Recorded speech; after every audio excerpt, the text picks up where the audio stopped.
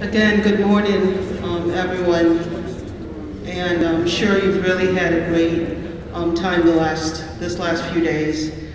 It's really a pleasure to be here in the midst of like-minded people that are working towards a common goal.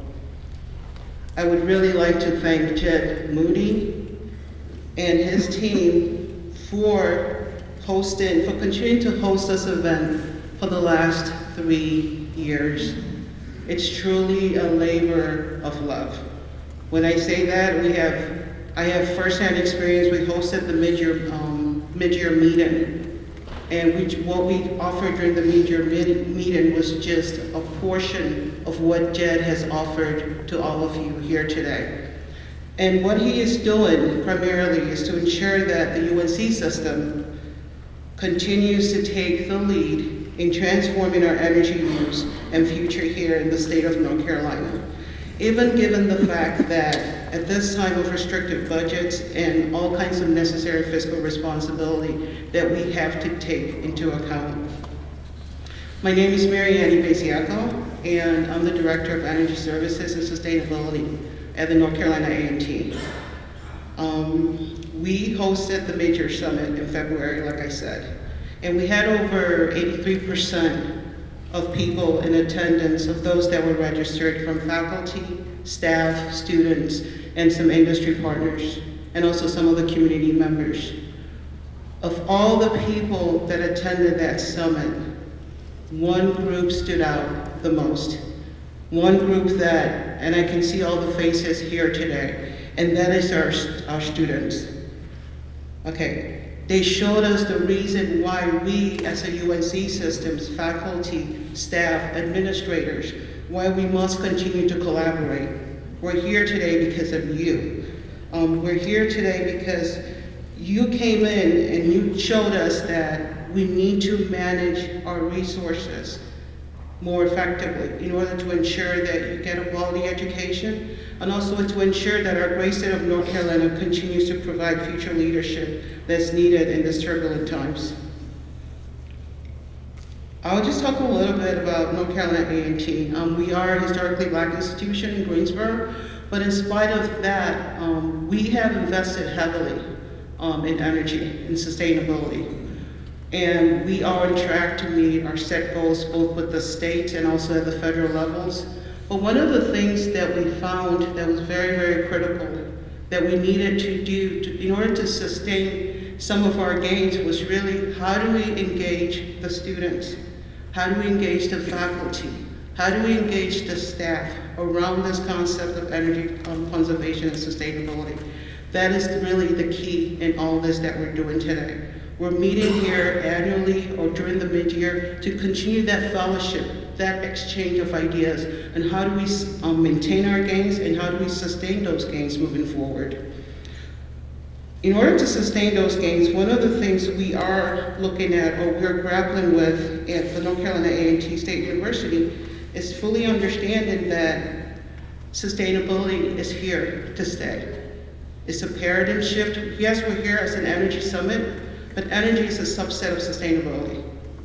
Sustainability makes good business sense. You are the future leaders that we are tasked to educate. So our challenge is really, how do we, at least for the next 10 years, how do we continue to build? How do we continue to add to the economic engine of our future? And how do we continue to educate you, our future leaders, to make sure that you can sustain the gains, not just within the schools, within the state of North Carolina, and ultimately within the nation and the world. One thing that we know for sure, sustainability cuts across all areas. Okay, it has crossed a new threshold as the business opportunity of the 21st century. Either we get on board or we lose our competitive edge. It has become the cross-connection innovation engine across all the universities. I looked at the heading of the theme for this summit. It was titled Disruption and Innovation. And really, sustainability is all about innovation. There's no single pure play when it comes to sustainability. All areas of the university is impacted. Granted, sometimes it starts from the facilities group or the operations group, but it cuts across all areas, the academics, the industries, the administrative areas, the community. So we know that as a UNC system, that if we implement some of these sustainability principles, we are definitely going to see an improvement in our revenues for the university system. And we know for sure that this will, we're gonna see an improvement in the revenues for the UNC system we generate.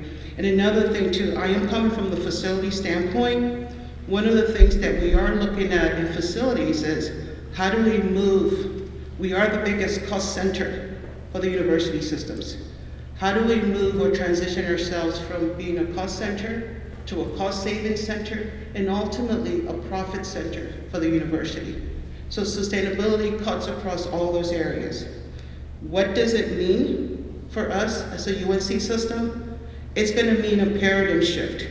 And that's the importance of our gathering annually, to change our mindset, to change the way we do business. Okay, because the green economy is the mother of all markets, something that will fuel innovation. This is an opportunity for us to grow as an institution, as a state, and virtually everything that an institution or a business can do to go green today will make it stronger, healthier, more innovative, more competitive, and more inspiring to the customers, which is you. We are at App State today.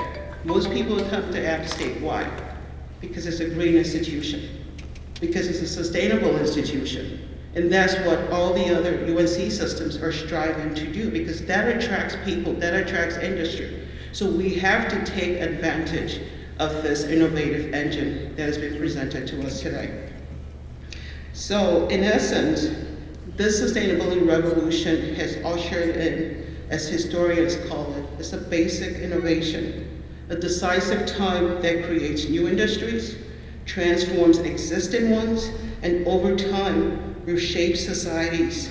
And the question for all of us today, both at the student level and at the leadership level, is whether or not we can take advantage of these opportunities while also improving clean air, clean water, and using less energy. So this kind of segues into the introduction of our keynote speaker for this morning. He is from the Northbridge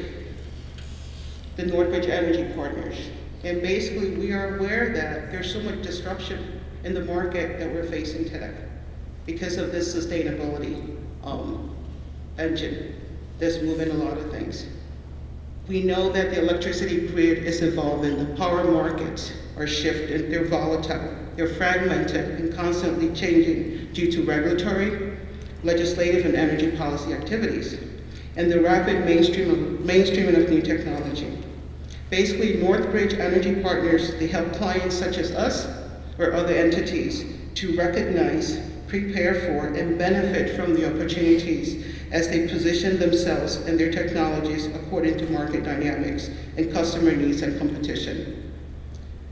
Our keynote speaker today, Mr. Peter Kelly Detweiler, is the co-founder of Northbridge Energy Partners. He has over 20 years experience in the energy industry. Peter's career has focused on the development of retail competitive markets, as well as new trends, technologies, market development, and sustainable solutions that create value in the industry.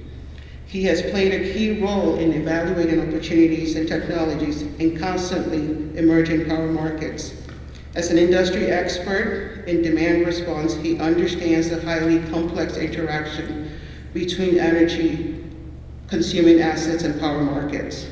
Personally, I met with Peter for the first time yesterday, and one of the things that kind of struck me, he looked at my last name and he said, "It's Nigerian." I'm like, "Yeah." And he said, "If I were to take a second guess, you're Igbo." And I said, "Yes."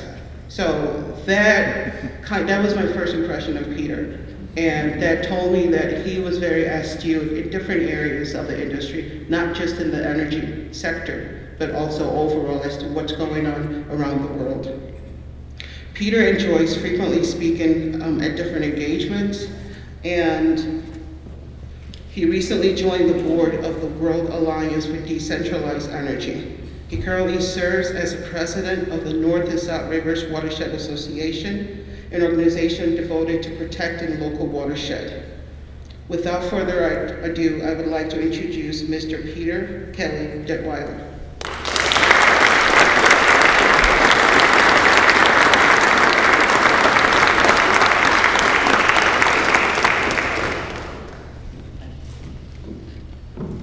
It's a pleasure to be here. It's quite a remarkable event, and unlike others that I have attended, I tend to go to a lot of conferences, other industry conferences, where there's a lot of guys who look like me, talking about similar things, and very technical, and not often engaging students in such a broad body of individuals. I must say, over the last couple of days, I've been very impressed with the level of conversations. And particularly yesterday, I had the pleasure to be in the working group that was looking at the overarching plans, the master plans, and I was truly impressed by the breadth and the depth of the conversation, the areas being discussed, the topics being discussed, and the interaction. So thank you to Chad and the others for allowing me to participate in this event. I do stand up here with some trepidation. You know, I called my wife after Amory Lovin spoke, and I said, you know, I've got a kind of a problem following this guy. I just heard the Sermon on the Mount. And so she said, you'll do fine, honey. So then I called her again yesterday, and I said, guess what happened?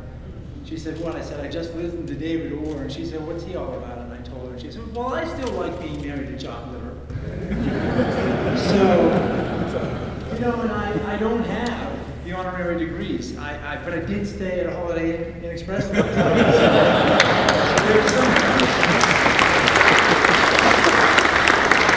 Okay, so I've already made you laugh twice more than David did yesterday. So, all right, now I got to figure out how to make this thing work, and we'll be off and running. The other thing here, you know, you feel good about was my undergraduate degrees in German literature and rowing, which is pretty useless from an energy perspective. And then he made me feel good about that, and then worse because I have an economics degree. And but at least my economics degree is in development economics, third world stuff, so it doesn't really count.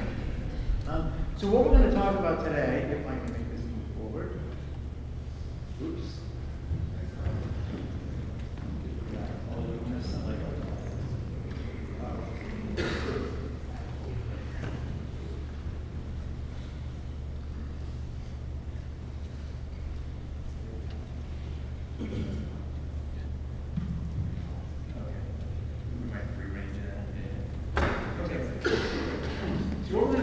Today is this new era we're in, which is all about disruption and innovation.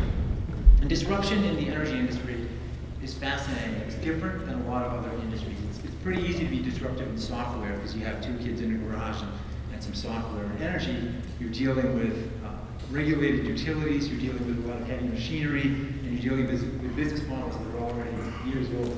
So to start with this morning, on an upbeat note, let's talk about some of the constraints. So Amory's brittle power grid, that phrase emanates from him. That means we have a power grid which is pretty close to failing, and a lot of the machines on that grid, transformers, transmission lines, are older than I am, which tells you we have a problem. And on any given day, on average in the United States, 500,000 people are without power for 2 hours. In Singapore, that number is a small percentage of that. In most other developed countries in the world, they work a lot better than we do. We have not invested what we need to in the power grid, to the tune of about $11 billion a year, according to the American Society of Civil Engineers. We're underinvesting in our grid. We have carbon constraints we know about. We have the climate change we've discussed. Water scarcity is becoming an increasingly larger issue. To frack a well in Pennsylvania takes between 3 and 4 million gallons of water for each well, very little of which is reclaimed.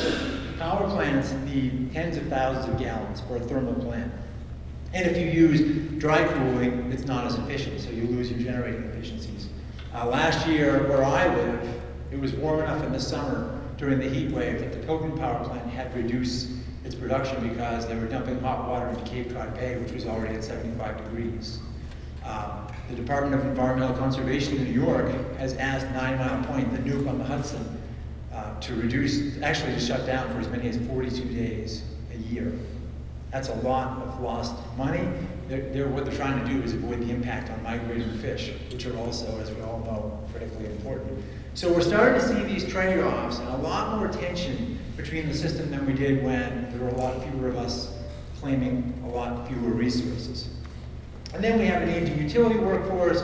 We all know about population growth. And then we have this thing called leadership or not in Washington. And some of you might have seen the Shaheen-Portman Efficiency Act, which Senators Rob Portman, Republican, and Jean Shaheen, Democrat from New Hampshire, tried to get passed. It was bipartisan legislation. The goal was to implement new standards, efficiency standards, training for students, and the estimates were that it was going to create 200,000 jobs a year and save billions of dollars. Well, when it came up for a vote, Republicans, and I'm not trying to be partisan here, although I can be, they wanted to tack some more amendments on that, and it was also during the Keystone Pipeline thing. So ultimately, that legislation, one of the few hopeful pieces of legislation, failed. At this point in time, I don't think we can expect the solutions to come out of Washington. You really have to, it's like water through a stone wall. We have to creep around wherever we can because it's not going to come from there. Washington at this point is a lot like, you might have heard that story about the Russian who could be anyone, but in this particular case it was Russian, because the Russians don't generally tend in their stories to like each other. So this Russian walks down the street to the beach and he sees a little lamp and he rubs it. Russians are jealous of each other in this story. Now, if there are any Russians here, I apologize, but I had to find some additionality. So he rubs the lamp, and a genie pops out, and the genie says, "You can have one wish." And the guy says, "Well, that's really cool. One wish." And he says, "Are there any catches?" And the genie says, "Yeah, whatever you get, your neighbor gets 2 of." And so, like any good congressman would say, he'd said, "Take this one." And that's what we see in Washington right now. Even if it's a good idea, whoever brings it out, it seems like the other party's opposed to it. It doesn't matter whether it's Democrats or Republicans. We just see total gridlock. Luckily, at the state level, like we see here, and at the city level, municipalities, particularly in the cities, we are still seeing tremendous signs of progress, but it's not coming from Washington. Now, there is cause for optimism. We have really rapid innovation. We have new technologies. We have a lot of investment in financing models, which we'll talk about a little bit later. We have increased speed to market. With computers and with the ability to interact with each other and our planning spreadsheets and so on, our planning capabilities are so much better, as I witnessed yesterday in this conversation around the master plan. And then this whole speed of innovation, dissemination of knowledge. We can now run simulations and iterations for things that used to take years of real-time experience. We now can do that in a lab in a short period of time. I write for Forbes, and because I write for Forbes, I have the interesting opportunity to talk to a lot of CEOs and practitioners in the field of renewable energy and smart policies and so on. One time last year, I was invited to the Wind Testing Technology Center in Boston. And this is just outside of Boston in Charleston. And it's a really cool place. The room is enormous. It's like an aircraft hangar. And companies pay about $250,000 to have their wind turbine, the blades, tested, these big fiberglass blades. You basically lay down half of an eggshell, another eggshell, glue them together, and then they bring them in there on a ship. They hoist them up on a crane, bolt them to the wall with these enormous bolts, and then they shake them 2 million times sideways, 1 million times up and down to test 20 years of environment. We're looking at 6 to 8 to 10 megawatt turbines that make the Statue of Liberty look tiny. So these things are enormous and they have to withstand all that weather out there, and they're multi-million-dollar investments. And so essentially, we can now iterate and figure these things out a lot faster than we could. And when you go upstairs in this lab, you see the sine waves on the computer. So I was asking the director, what's the most fun thing to do here? Because this looks pretty boring. And he goes, well, the rebar in this building is 165 feet into the ground for one specific reason. And he smiled. And I said, what's that? And he says, at the end of the test, we get to break every blade. And so he said, if it wasn't 165 feet, when we start putting the torque on these, we might rip the floor out of this place. So what they do is they put these tremendous pulleys around the blades, and then they start to apply pressure, crank it down and down and down. And I said, what happens then? And the smile lit up his face, and he said, when those things explode, it's the coolest thing you ever saw.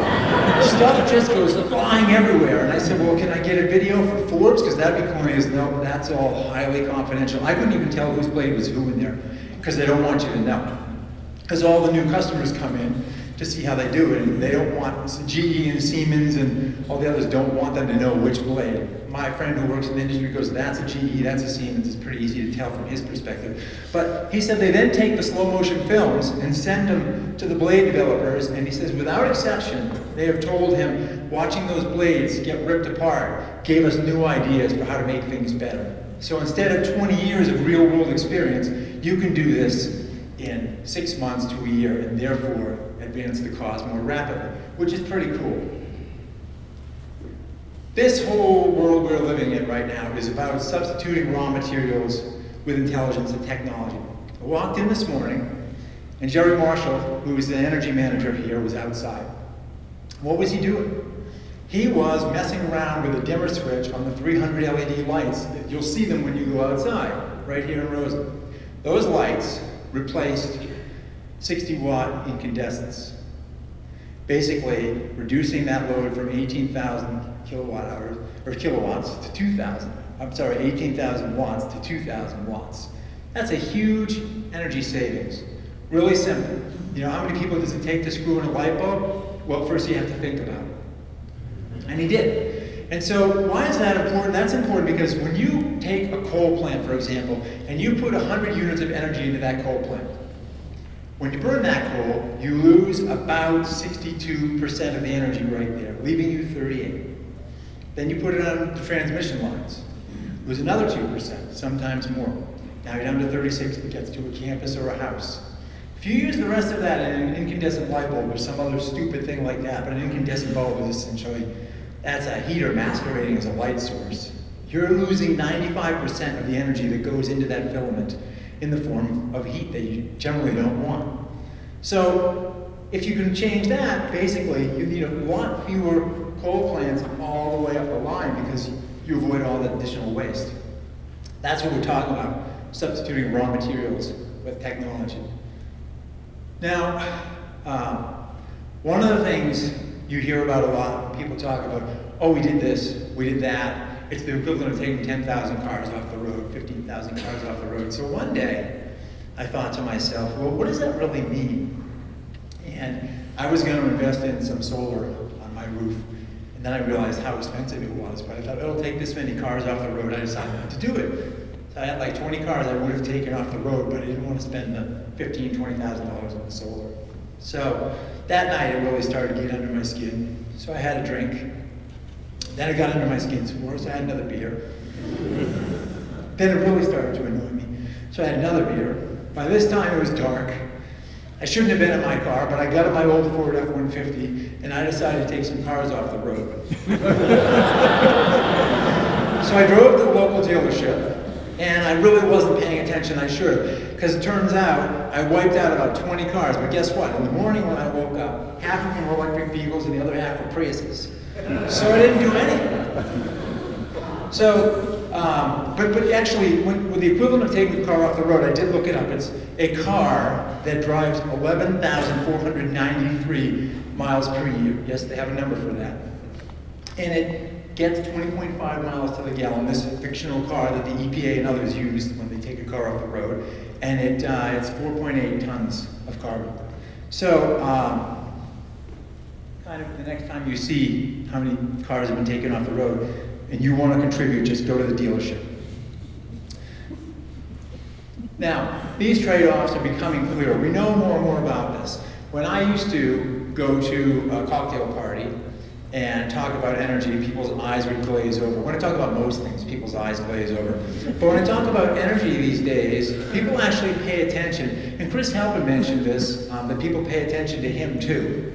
So I thought, wow, we really must be onto something if they're paying attention to both of us. But people ask all the time now about energy efficiency and about solar and about what's happening in the market. And what's happening in the market right now, it's really fascinating. The Economist had this piece 4 or 5 months ago about the Cambrian period in the world, when all the building blocks of life came together 540 million years ago. And suddenly there was this massive explosion in the evolutionary process of new life, because all the building blocks were there. The temperatures were right, the carbon was there, all the pieces were there. And we are now, according to them, and I would submit to you that they're right, we are now in the Cambrian period for innovation and disruption.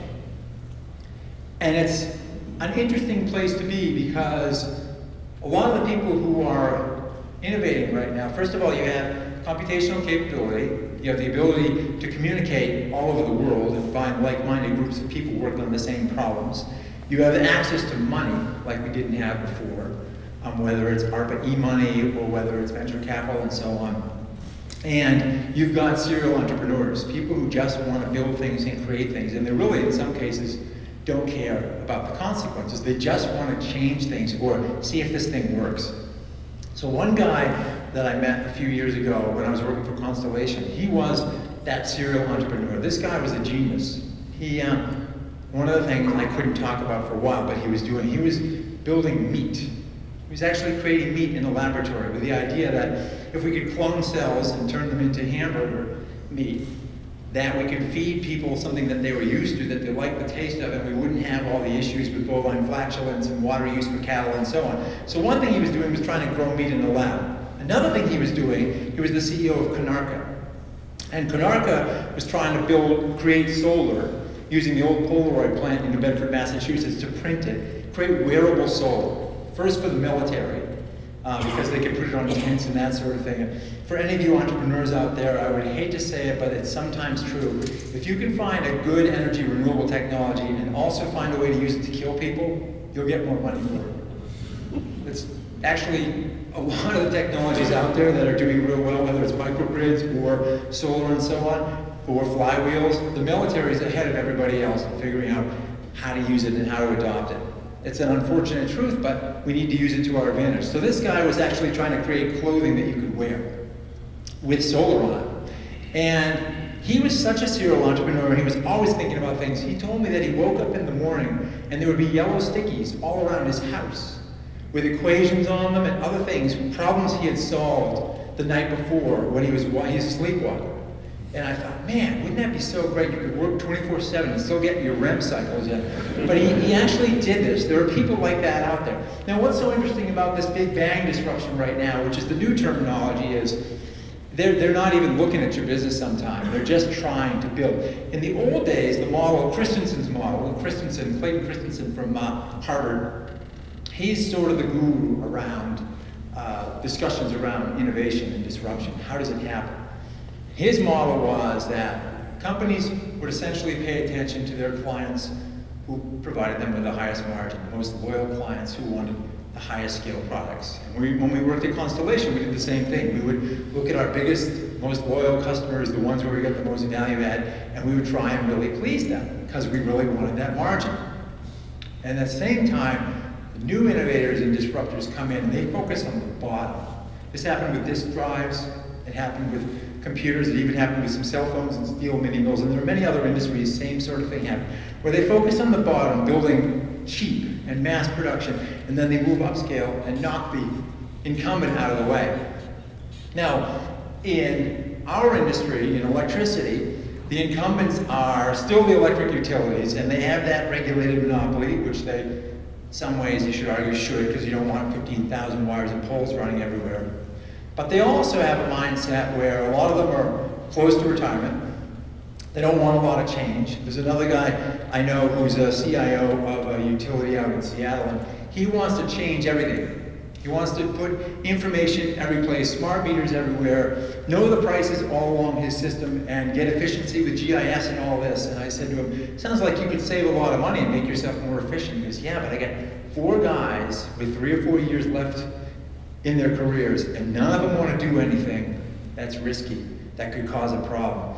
And he says, so that's a problem. And I said, yeah, and it's also an opportunity. If you can wait out those 1,400 days until they're gone, you can hire your own clones. So that's what he's thinking about doing. Now, what's going on in terms of those technologies? This is a Clean Energy Patent Growth Index. And you can see what happens right around 2008, everything starts to increase. Because a lot of new ideas of clean energy are coming. A lot of things really started to happen at the end of the aughts. Here's where those are happening. You probably can't read this, but so the biggest one there is fuel cells. There were a lot of patents there. Wind was pretty good, and then you can see solar in the yellow goes straight up, almost. Just so many innovations happening in a number of areas in renewables, which is really exciting because it portends so much change out there. I get these feeds every day from Rice University and other places, and they're always coming up with new battery technologies, new ways of storing energy in fiber, new ways of creating nanotechnologies. Now, we can't always think technology is going to save us, but we certainly are going to have to harness it where we can. And the fact that all this is happening is pretty exciting. Worldwide, same thing. And wind power has a huge number of patents because everyone's focused on that. The Europeans and the Asians are really moving wind along even faster than we are. And climate change adaptation is interesting. There in the yellow, you know, there are people focusing on that as well. All this to point out that there's this Cambrian soup out there. There's this evolution going on that is going to unleash not only the technologies we see today, but the technologies of tomorrow and the years to come. So David Elliott was here from Cree the other day and talking about his products, and he's an interesting innovator. Most of these innovative companies, the real disruptors, they're not going to be the Siemens and the Honeywells and the GEs, because those guys don't have the same fire in the belly, and they're more about shareholder value and that sort of thing, and protecting some of what they have. Not all, but a lot of it, and the culture is kind of like that. But companies like Cree and these the energy storage companies, the battery companies, they're all pure plays. They're all looking to do one thing, which is to invent, promote, pilot their technology, and then push it into the market as rapidly and successfully as they can. Their end goal, in many cases, is to be bought out by the likes of the Philips and the GEs, etc. So they'll eventually be the places where they go to die in some cases. But then the entrepreneurs leave and they start something new and they do the whole thing again and again and again. And it's really fascinating to watch how that works. When my colleague Leighton Wolf and I were at Constellation, one of the things we did was we created this technology called Virtuaut. And with Virtuaut, we created the capability for customers to see their usage in real time.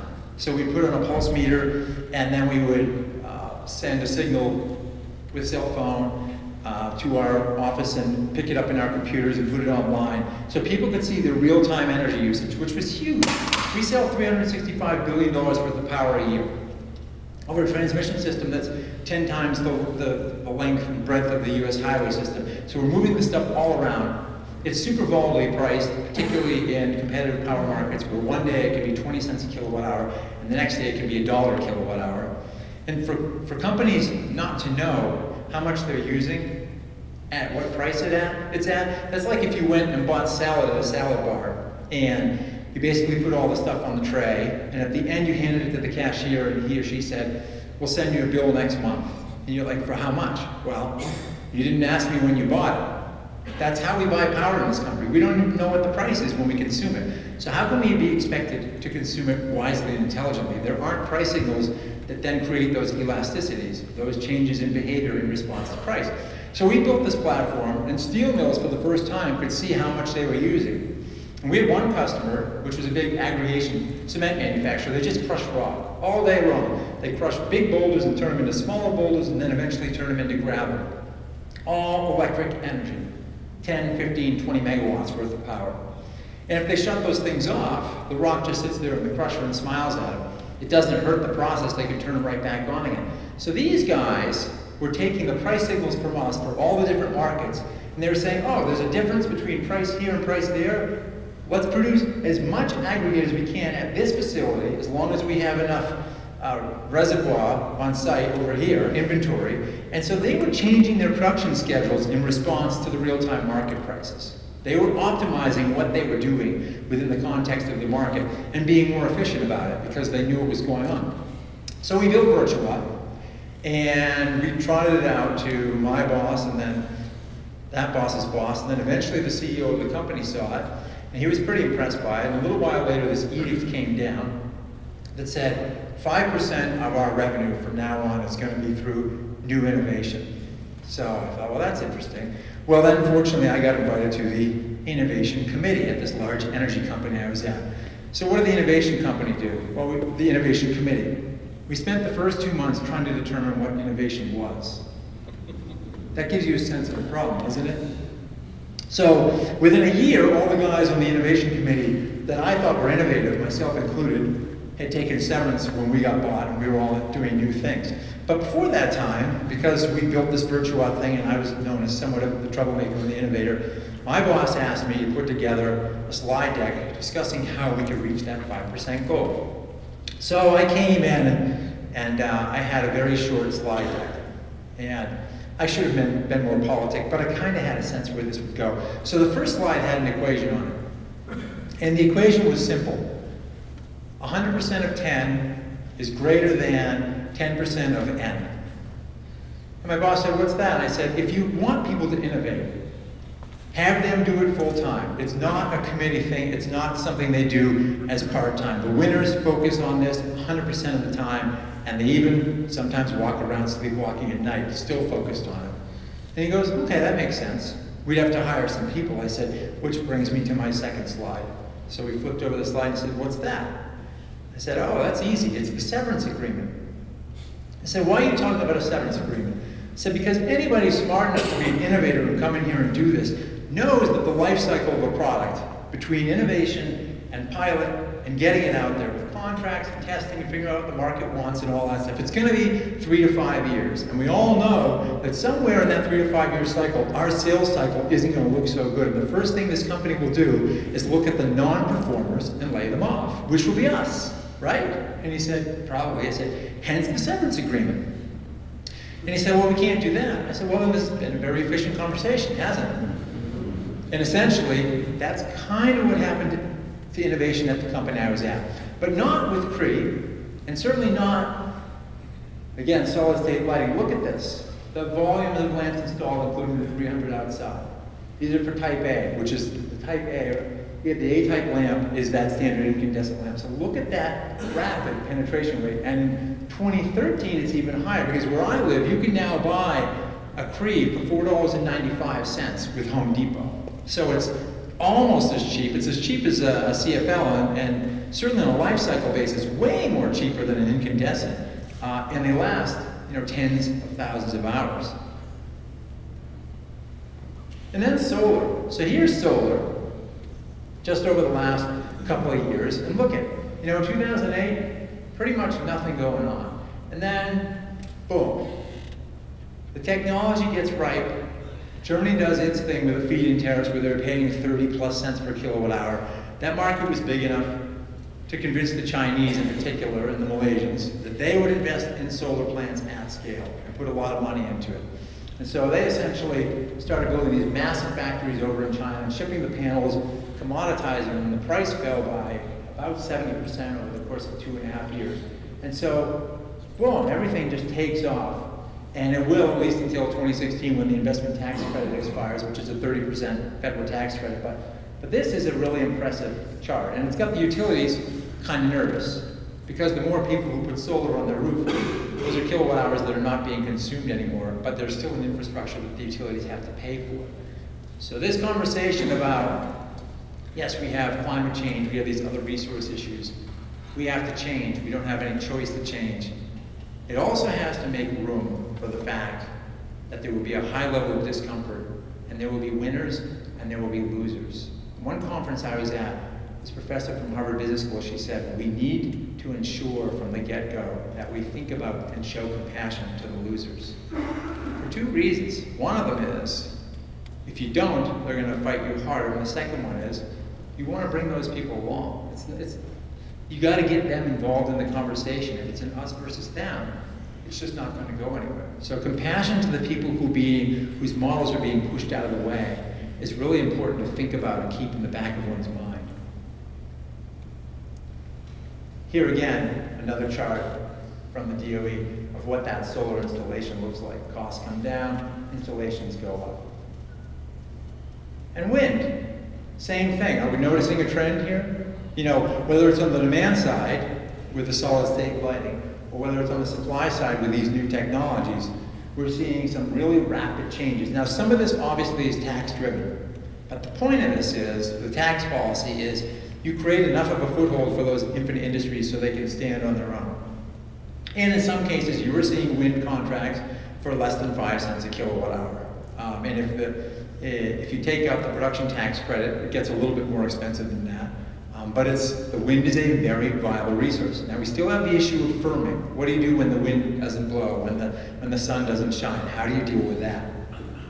One of the things you can do is use your electric vehicles. So here again, same rapid curve. This last year in the US, we sold about 98,000 EVs. And we're on track to do about 130 or so this year based on the sales figures through June. And each one of those batteries can represent a problem for the grid, or it can represent a solution. So if you're charging at the wrong time of the day, you're increasing demand, but if you're charging at the right time of the day, you actually can potentially discharge back into the grid when the grid needs it and provide value. So one of the companies I talked to for a Forbes article is named Ideal Power, and they build converters. They basically are the ones that transform the power from the DC to the AC, or back, whatever is needed. So DC, for example, solar is DC and then it goes into an AC grid. And I was talking with the CEO of this company and he said, you know, one of the things we're doing with the Department of Defense is our V2G initiative, vehicle to grid. And I said, well, what does that look like? And he said, well, on those military bases, we've got renewables and we have some diesel and so on, but what we're trying to figure out is, how can we take those electric vehicle batteries, which are cheaper for us on a life cycle basis to use for transportation anyway, how can we multi-purpose those so that if it ever hits the fan, we basically can drive all of our electric vehicles to where we need the electricity and we can suck those vehicles dry. And I said, tell me more, this is interesting. He said, well, school buses are now at the point where on a life cycle basis, it's cheaper to use an electric school bus than a diesel-driven bus, because there's less wear and tear on the battery, on the engine, excuse me, and less maintenance required. And some studies just came out of the University of Delaware, and there's some pilots now on that. He goes, but think about school buses, when do they run? And I said 6:30 to 9:30 in the morning, and 1:30 to 4:30 in the afternoon. He goes, exactly. What if you charge those from solar during the middle of the day? And then, you know, you run it, and then whatever, basically lather, rinse, repeat that cycle we referred to yesterday. And he goes, what happens if you have another Katrina? Where do you shelter people? I said, the schools. He goes, right. And what did I just talk to you about? I said, school buses with energy storage. He goes, right. So if you have a hurricane type event or some other severe weather, take all of your vehicles and plug them into the school. And each one of those batteries would have the equivalent of about 4 days of a residential household. So there's a lot of energy sitting there that you could use for a secondary purpose. That's the kind of disruptive thinking out there in the business models that are emerging more and more every day. Here's what storage looks like right now. Now, it's a little bit further behind the solar and the wind and the EVs, but what's so fascinating as someone who's been in this industry for a long time is 5 years ago, if we talked about solar or wind or LEDs, people didn't even have a notion of what the conversation was about, except for the really earliest adopters and sort of the geeks like myself. But most people didn't think that we'd be anywhere near the levels of adoption we are now. And what's happening now with these guys is there are companies who have all kinds of different battery technologies. You've probably heard about the Tesla and the gigafactory that they want to build with a lithium-ion battery. There's also a company that's making electrolyte. Electrolyte is essentially, you take a vat and you charge it with electricity. You store the power in the form of electrolytes, and then you run them through a membrane, and it releases the energy, and you can just recharge the vat again and again and again. And some of these guys have chrome iron technology, some have vanadium, some have other different technologies, a lot of different metals, and they're already testing a lot of these in places like India to back up the telecoms system in India where it's 140 degrees and they want to see how these really work in hostile environments, displacing diesel. We're starting to see them in places like Hawaii where energy is 30 to 35 cents a kilowatt hour. And we're starting to see these start to mainstream where the batteries are in places like California where they're helping customers avoid their peak demand charge. So they are now starting to inch into the marketplace and find their first footholds on a commercial basis. And when storage matures, that unlocks so many other things because it allows much more penetration of wind and solar because you can start to deal with that intermittency issue and integrate far more of those renewables onto the grid. This dance has a lot of different partners and it involves a level of holistic thinking. It also involves a lot of data. When we had VirtualWatt, we were providing customers with 1 minute data with a minute latency. That is, they could see their usage a minute after it happened. So they could respond really quickly to what was going on and take the appropriate steps to change that all. And data is going to be critical. You need to know what the prices are, how much you're using, what the costs are. But storing that is going to be really important. And we also need systems thinking. Part of the challenge, and yesterday when I was in that planning session, I saw evidence of a very high level of systems thinking. What's so cool right now about what's going on is that, as Steve Howard, the Chief Sustainability Officer of IKEA says, you know, the great thing about new technology right now is low-hanging fruit grows back. So one of the things we talked about yesterday in the group was how often do you refresh the plan? Because we're not living in a snapshot environment. We are in the middle of a motion picture and the frames are accelerating in that motion picture. So how often do we have to step back and look at that and take another snapshot of those frames? Where are we now? What do those alternative technologies look like now? The business model that didn't work yesterday, maybe today does. And we also have to be capable of thinking of a systems approach, not just what is the direct cost of that thing, but what are my savings? As Jerry Marshall said, you know, with these LEDs outside, I'll be retired before anyone has to change them, and then some. He's thinking about the saved maintenance costs and the avoided waste heat as well. How do you think about all those things together? And how do you make it profitable? Now here in this system, now I went online just to see what folks were using before I heard it from Amory and David. And it's $250 million a year just in the UNC system, a little bit under that. And with the community colleges and state agencies, it's an awful lot of money. And certainly we know there's been a lot of progress made to date, but there's a long way to go. So how do you do it? Well, we know some of that. Someone's got to be in charge. At least someone at every university or college has to be in charge. That commitment, the best companies that I talk to, institutions, it's real visible. They define those goals. They redefine those goals all the time because of the changes taking place. And they look for the interactions. They look for involvement. They look for those system-wide opportunities. Can we join with another group in purchasing more together and drive the cost down? And as we talked about here in these conversations, we define the culture that we want. The companies that I talk to for Forbes that do it real well, the first question I always ask them is, why? You know, how did you come up with this idea? What inspired you? And then the how. Who did you bring on board? And almost every single time, it's this thing where it's not I did it. It's the whole group. And both Amory and David referred to Ray Anderson. He wrote Confessions of a Radical Environmentalist. And when he set those goals for Interface Carpet, he basically said, we're going to have zero waste and we're going to use renewable energy. And all of the people in his, when he announced that, in his auditorium, their jaws dropped. And one of them raised their hand and said, how? And he said, you're going to teach me how to do it, because I don't know. But if I set you all on this course, you'll help me figure it out. One of the things, again, I saw yesterday in this conversation was the exchange of best practice information, the flow of ideas that raises everybody's boat another level was really, really inspiring to me. And clearly, you all are moving in the right direction of creating that culture that you want. And then you got to know your cost structure. This is a bill from, actually, it's a Muni in Kentucky, and it has a lot of college use in it. And they pay, you can't see this as clearly as I hope you would, but their demand charge for the period of peak demand they use during a specific period of time is almost half of their bill. So they're not paying that much per kilowatt hour, it's 3+ cents per kilowatt hour, but they're paying an awful lot just to have the wires and the poles supersized. So they're focusing on how do we reduce those demand charges, and what does that mean? What does that look like?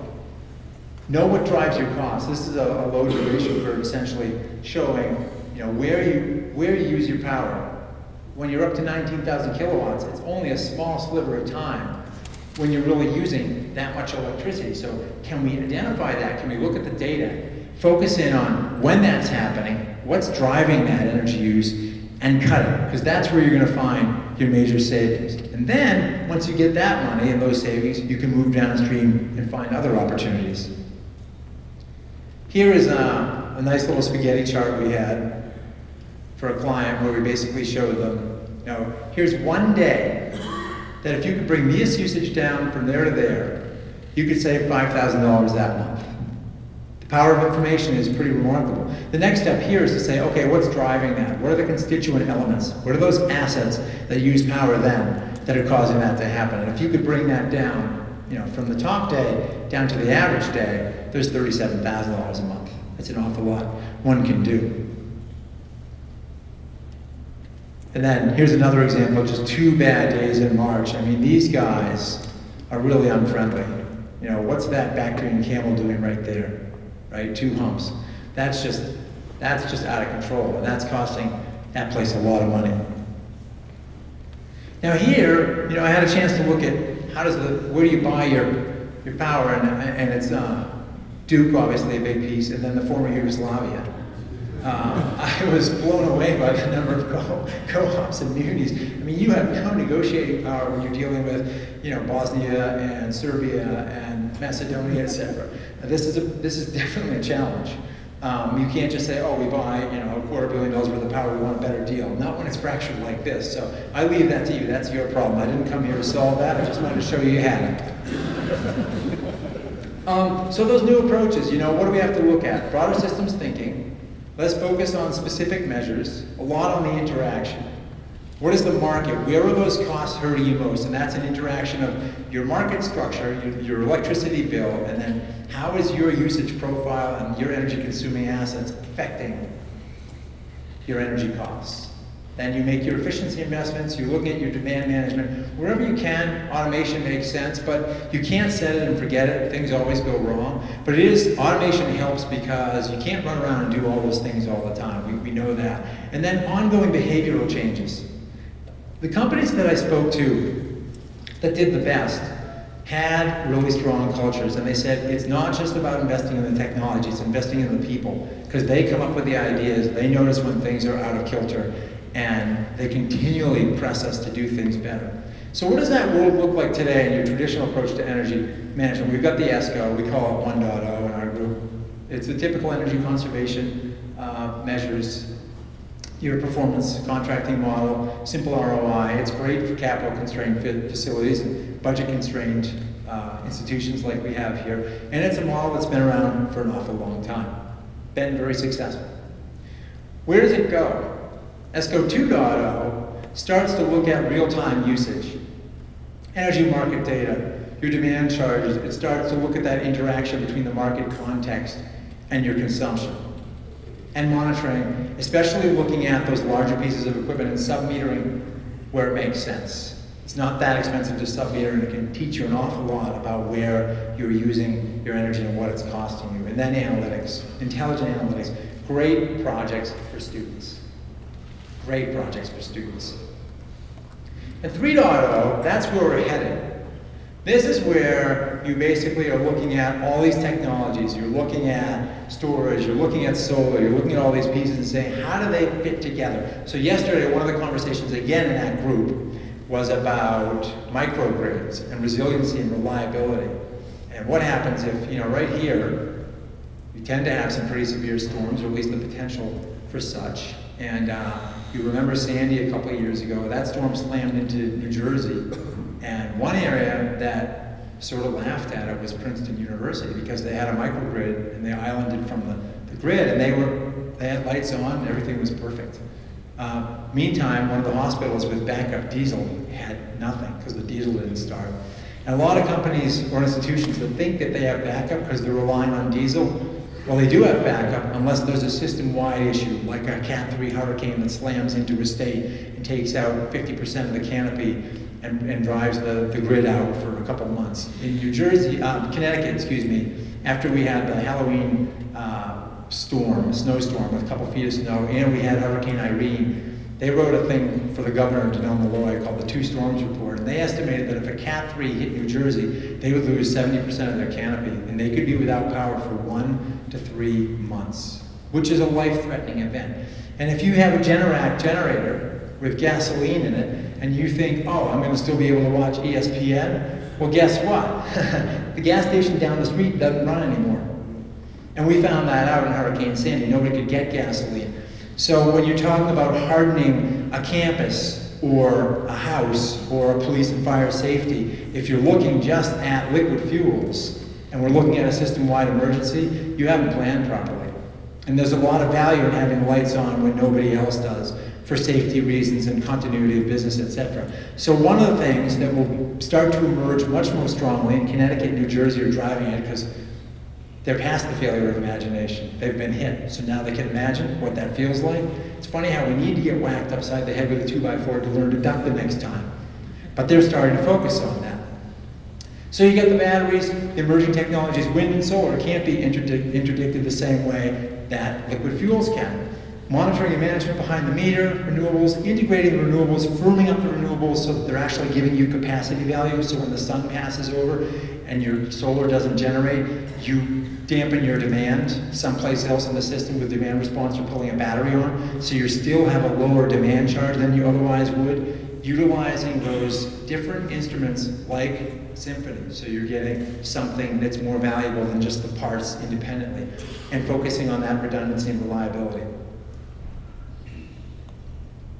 Clear leadership matters. In all the companies that do this well, the one thing that stands out, and you have it here in spades, or we wouldn't be at this conference, is clear leadership. Behavioral impacts, the fact that you all are talking about the students here and how to involve them in this process and how to make this interactive means you got this thing nailed, the behavioral piece of it. And the culture, some really great stuff going on here. In fact, within the next few weeks, you can look forward to reading an article in Forbes about this summit, because I'm definitely going to put one out there.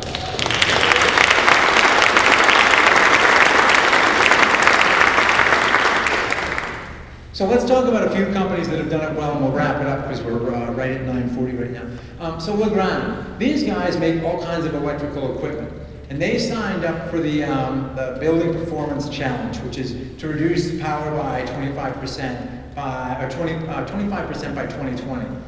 And over their 14 sites in North America, they hit 32% in just 4 years. So I talked to the CEO, John Seldorf, and the VP of Energy Efficiency, Susan Rochford, and I said, you know, how'd you get this done? And how come there are only 2 of you who've met these goals so far?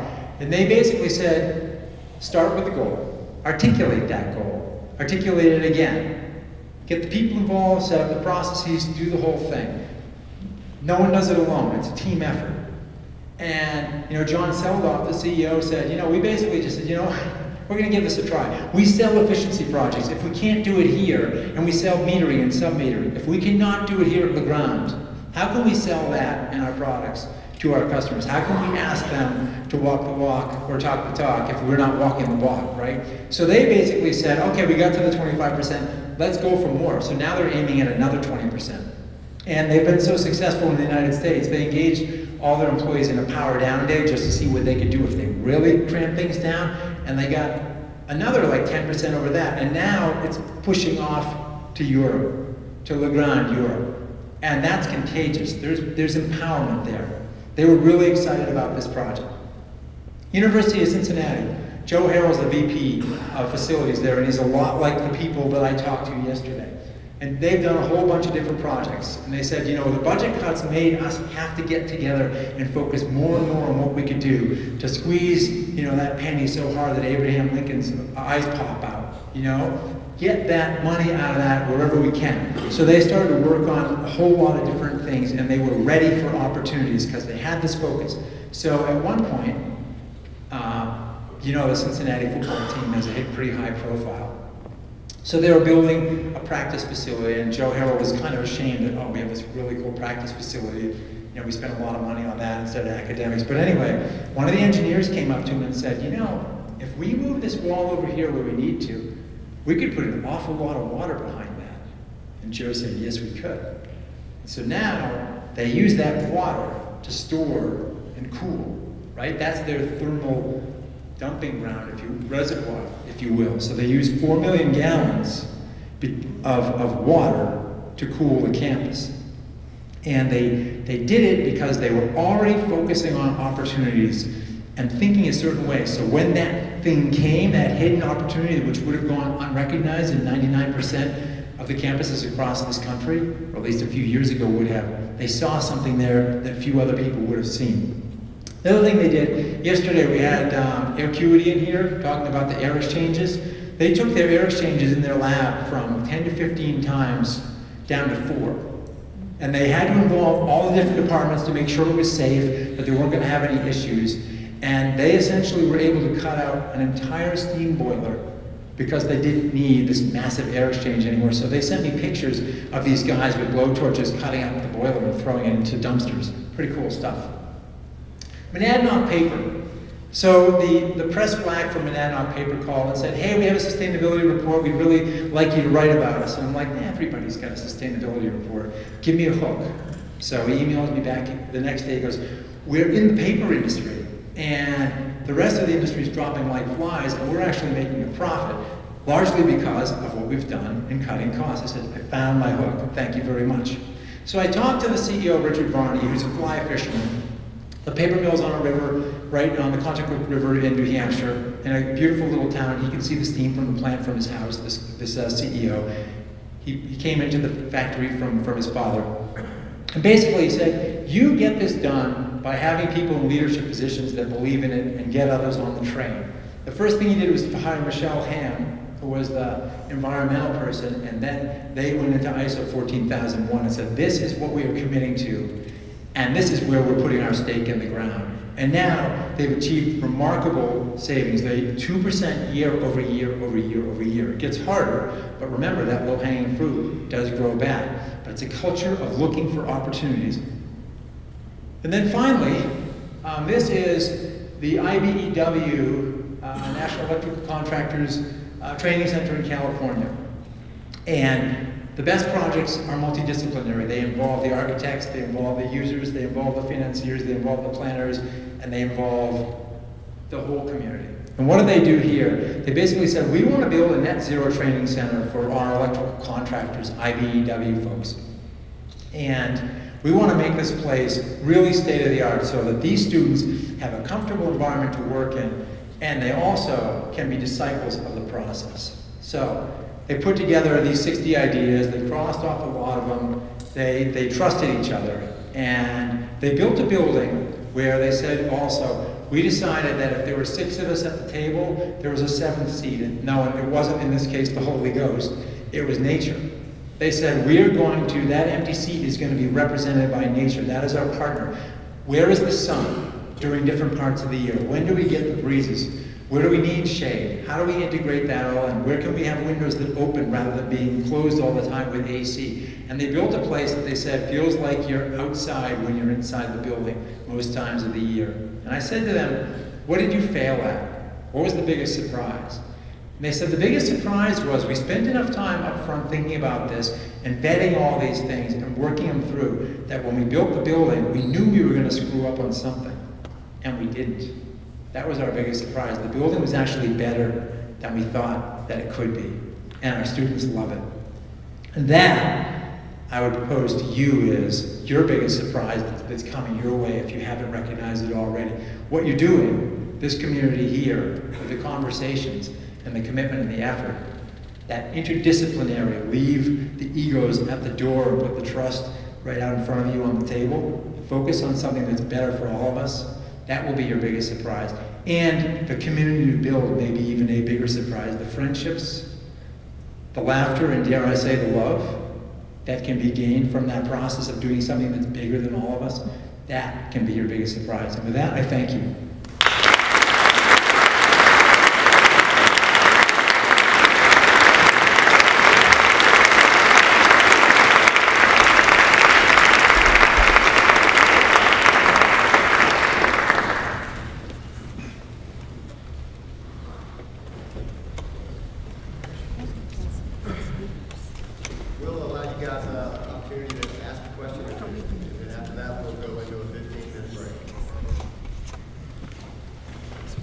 Anybody with a question? Oh yeah, okay, in the back here.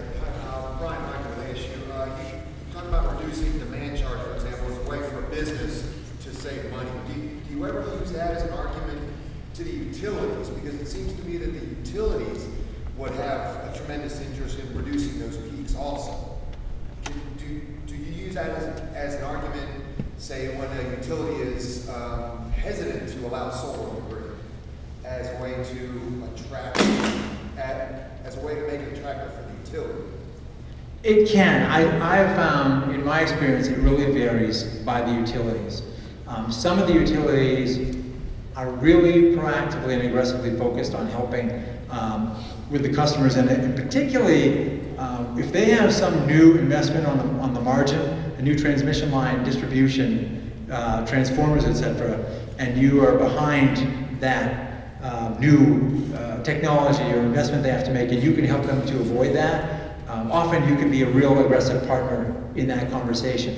And I found that the munis in particular are interested, and co-ops are interested in helping customers manage peak demand. There's a guy named Billy Ray from Glasgow, Kentucky, who I also wrote a story about because he's integrating his cable TV system with his electric municipality to drive the message to customers that these are the days we're going to hit our peak demands, and these are the days I really need you to ratchet down demand, because that's when we're paying the most money as a utility. I still want to sell you all the kilowatt hours that I can, because that's where I make the revenue that allows me to pay my employees, but I want to do everything I can to avoid those peak demand charges and make the system more efficient. That is, push more kilowatt hours across a smaller infrastructure.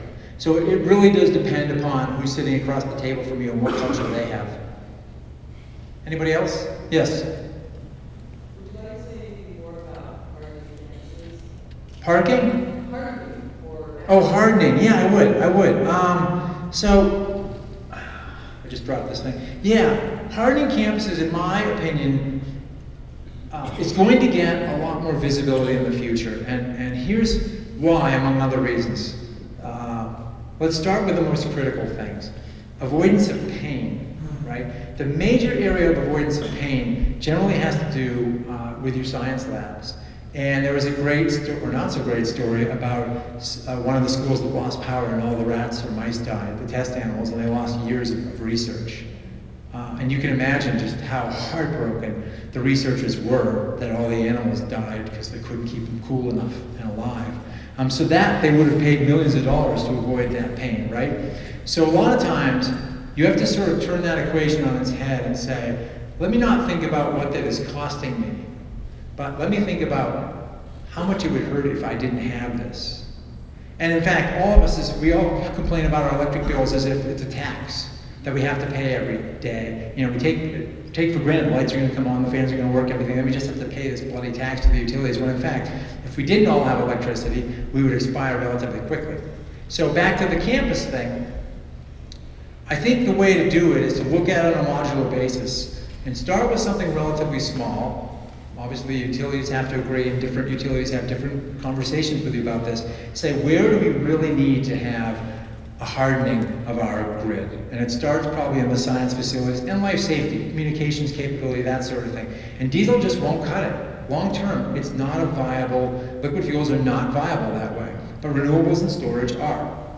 So then, you know, and these costs are going to keep falling, and business models are getting better. I'm doing an article right now with the one of the founders and the chief strategy officer of Princeton Power, which were kids at Princeton University who started microgrid electronics in the, say, mid-2000s, 2004 or something, with a professor, and then they got angel funding, and now they're one of the leading practitioners around microgrid development. And they have a really cool project in Alcatraz and so on. And they said, it's still a very immature industry. We're being asked to do more things and more adjacencies than we would like, and we can't specialize because it's still so immature. But the maturation is happening really, really quickly, driven by DOD and driven by Connecticut's DEP program, which Chris Halpin and Celtic are involved in, and many others. And so that state of knowledge is advancing quickly, and I would submit to you all here, you should be thinking about the value of having certain assets on your campuses hardened. And what does that look like 1 year, 2 years? With Sandy, about 30% of the respondents, of 600 people who responded to a survey, said they were without power for 2 weeks or more. And about 40% were 1 week. So well past when your diesel would work. So you really have to think about those things. And again, it starts with what's the avoided cost, what's the avoided pain, because you can justify a completely different level of investment when you think about it that way versus then, oh, I want this thing to generate power for me. Does that make sense? Anybody else? Yes? You said earlier that we have to show compassion to losers, right? Uh-huh. And as these technologies make ground and they replace the old systems, right? Yeah. How do we show compassion towards them, such as the Duke Energies and other monopolies that are controlled? And what can we actually learn from them? It's a really good question. And sometimes, there are times when, and Bill McDonough, who's a really interesting person, who's a leading thinker in this whole sustainable space, is sometimes you have to recognize how much time you can spend on the conversation and how, then when it simply doesn't make sense, it's just wasted energy. And there will be some, I think you start with trying to think about compassion and understanding their viewpoints, and then there are some times you just have to figure out how to forge ahead. But let me give you a good example of what compassion looks like. So if you're a utility and you've got, let's say in California or Arizona or someplace, you've got all the solar coming on behind the grid. Now in Arizona, what the utility did, unfortunately, was they took a lot of money and they didn't tell anyone, and they created these nonprofits to fight the solar industry, all sub rosa, not good stuff, right? And it created this incredible level of enmity between the solar people and those guys at Arizona Public Service. But there are other people who are saying, okay, if we're really gonna create solar and basically roll those electrons off our roof into the grid when we create a surplus and get net metering, so they're essentially paying us for all the surplus. And then at nighttime, or when it's cloudy, we're taking that power back from the utility, and our bill nets out to zero because we're producing as much as we use, but the utility was still providing that backup function. Oh, by the way, if I have an outage, I expect that guy to climb my pole and fix it. How fair is that? Right? And I see some solar companies who are just like, well, to heck with the utility. You know, we just want them out of the way.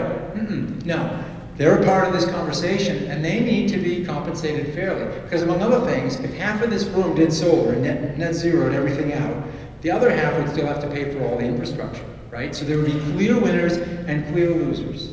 And what you really have to think about is how do you avoid creating that sort of bipolar situation and pull people along when you can. But when you can't, because we're facing these huge issues, when you don't compromise. And that is not an easy task. But to start by thinking about where you can be compassionate and reasoned and logical makes a lot of sense. Does that help? Anybody else? Thank you.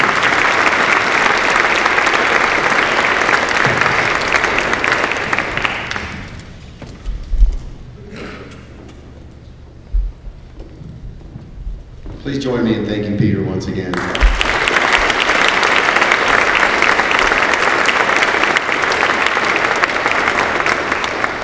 I strongly encourage you to take the time to go out and visit his writings on the Forbes website. In addition to the article, the article that's coming, what he's written in the past is quite interesting. So we're going into a break. Yesterday's 15-minute break turned into a 30-minute break. We need a 15-minute break today. And when we come back, two of the most exciting parts of the Energy Summit for me. First, we're going to hear from the students. And then secondly, we're going to hear from the working group. So this is your heads up that each working group needs to be prepared to come up and give a 5-minute report out if you were not aware. So come back, hear from the students, and hear from the working groups. We'll be back in 15, and that will be 10 minutes after 10. Thanks. I have the pleasure of getting to introduce our 5 wonderful panelists from all different universities that have very different involvements with their schools and different leadership positions. We're going to start off with Joe Rand, who is pursuing a master's degree in appropriate technology at Appalachian State University and is a member of the ASU Renewable Energy Initiative. At Appalachian, Joe worked as a graduate assistant for the NC Win for Schools program and at the ASU Office of Sustainability. After earning a bachelor's degree from Macalester College, Joe worked for 6 years as the Director of Training and Outreach for the KidWin Project, a small organization committed to K-12 renewable energy education. He has co-authored 2 renewable energy curriculum books, was a keynote speaker at the 2012 International Conference for Education Embedded with Emerging Technologies in Taiwan, and served as a technical committee member for the North American Board of Certified Energy Practitioners, or NABCET as some of us know, on their small wind entry-level exam. Here's Jim.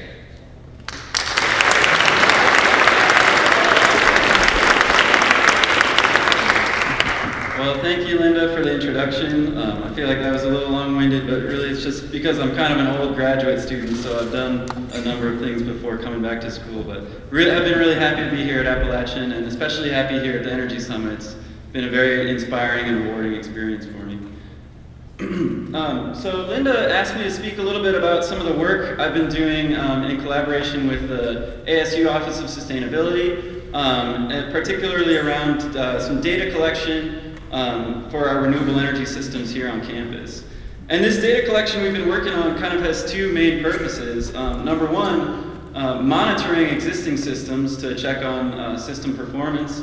And number 2, we're constantly designing and developing new renewable energy systems here at Appalachian. So we need more data collection to inform our future renewable energy systems and to inform the design of those systems.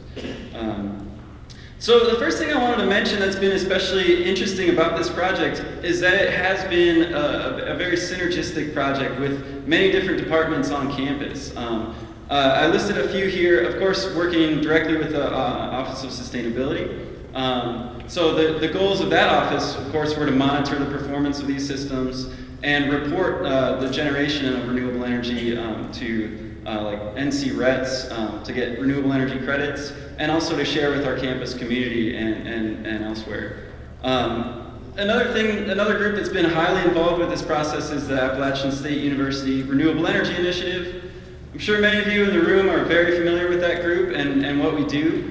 But for those who aren't, I just wanted to highlight, it's a really innovative group on campus that's student-run, student-founded, and basically taxes our own students to bring in finances to fund renewable energy here on campus.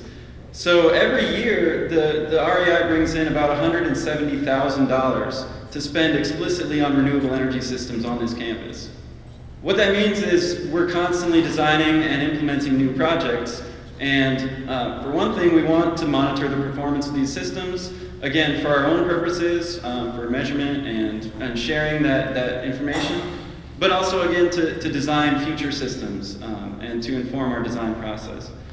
The last one I mentioned here is the Department of Technology, which has been really instrumental. Myself being a technology graduate student, we've involved a lot of undergraduate students and, of course, faculty, a number of whom are in the audience here. And I'd like to mention Dr. Dahl, Susan Dahl, and Dr. Reichel, who have been very helpful, among others. And even those that aren't mentioned here, the Computer Science Department, Dr. Frank Berry has been very helpful, and also the physical plan, of course, and couldn't do it without our energy analyst, Patrick Richardson, who I hope you have had the opportunity to meet. Quite a dynamic character and a very brilliant and helpful person to us. So I think the reason I wanted to mention that this has been a big partnership for us and combining these multiple organizations and departments on campus is particularly because of our keynote speakers who mentioned a lot about trying to dispel the siloization of academia. So I think this particular project, we've relied on so many different departments and organizations in order to succeed in this project of trying to collect, monitor, and display the data from our renewable energy systems. That has been very rewarding and very helpful to our whole campus community in order to kind of break down some of those silos. For those who don't know, we do have about 17 different renewable energy systems here on Appalachian State campus.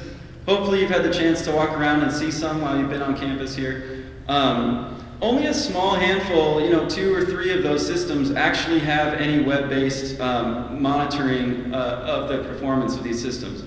And of those that are even monitored, they're not very accessible to students or faculty to sort of retrieve and utilize that data. So our goal really, one of the goals was to kind of create a system that students and faculty members and staff could access that data easily from the production of our renewable energy systems and use it in their classrooms or in research and so on. So to that end, the Renewable Energy Initiative actually allocated some funds to purchase the equipment to collect the data from our renewable energy systems, and moreover, to design and develop a web-based dashboard that will display the live and historical renewable energy production data from our campus. I wish that I could show you a functioning dashboard on the web that you all could access today, but as you can imagine, this is a long and complicated process. We've been in the weeds with it for well over a year now, and while we've made a lot of progress, we don't have an existing system in place, but we're confident within the next year, by the summit next year, I'm sure we'll be showing you guys some awesome data on a live dashboard. I did show the picture kind of down there just to display what we hope it will look like, something like that. We're working with a company called Deck Monitoring to design that dashboard. Again, the other major goal of monitoring our existing systems is for the Office of Sustainability to get accurate numbers on our production and report that generation to NC-RETS so we can either bring in revenue through renewable energy credits or record that as part of our goal to be carbon-free. So we need to have these numbers accurately. Moreover, as I mentioned, we want to be able to provide that production data to students and faculty so they can use it on research. So I show this picture. I'm going to air a little bit of dirty laundry. The other reason why this has been really important to us is we want to be able to detect system failures quickly, and then that will inform our maintenance to quickly address system failures or outages. I know this is really hard to see, but once a month, currently the way that we've been collecting and disseminating our renewable energy production data is myself or another member of the Renewable Energy Initiative will physically walk around campus, look at inverters and kilowatt-hour meters and write down numbers, and eventually get back to a desk and plug it into a system, and it goes on the web as a PDF once a month. My point here is that once a month has not really been quick enough for us to detect system failures. If you see in our solar PV kilowatt-hour production, this was for the month of June. We had 0 kilowatt-hours for our biodiesel PV array. That's a 1.7 kilowatt array that produced nothing in the month of June. And last I checked, June is usually a pretty sunny month.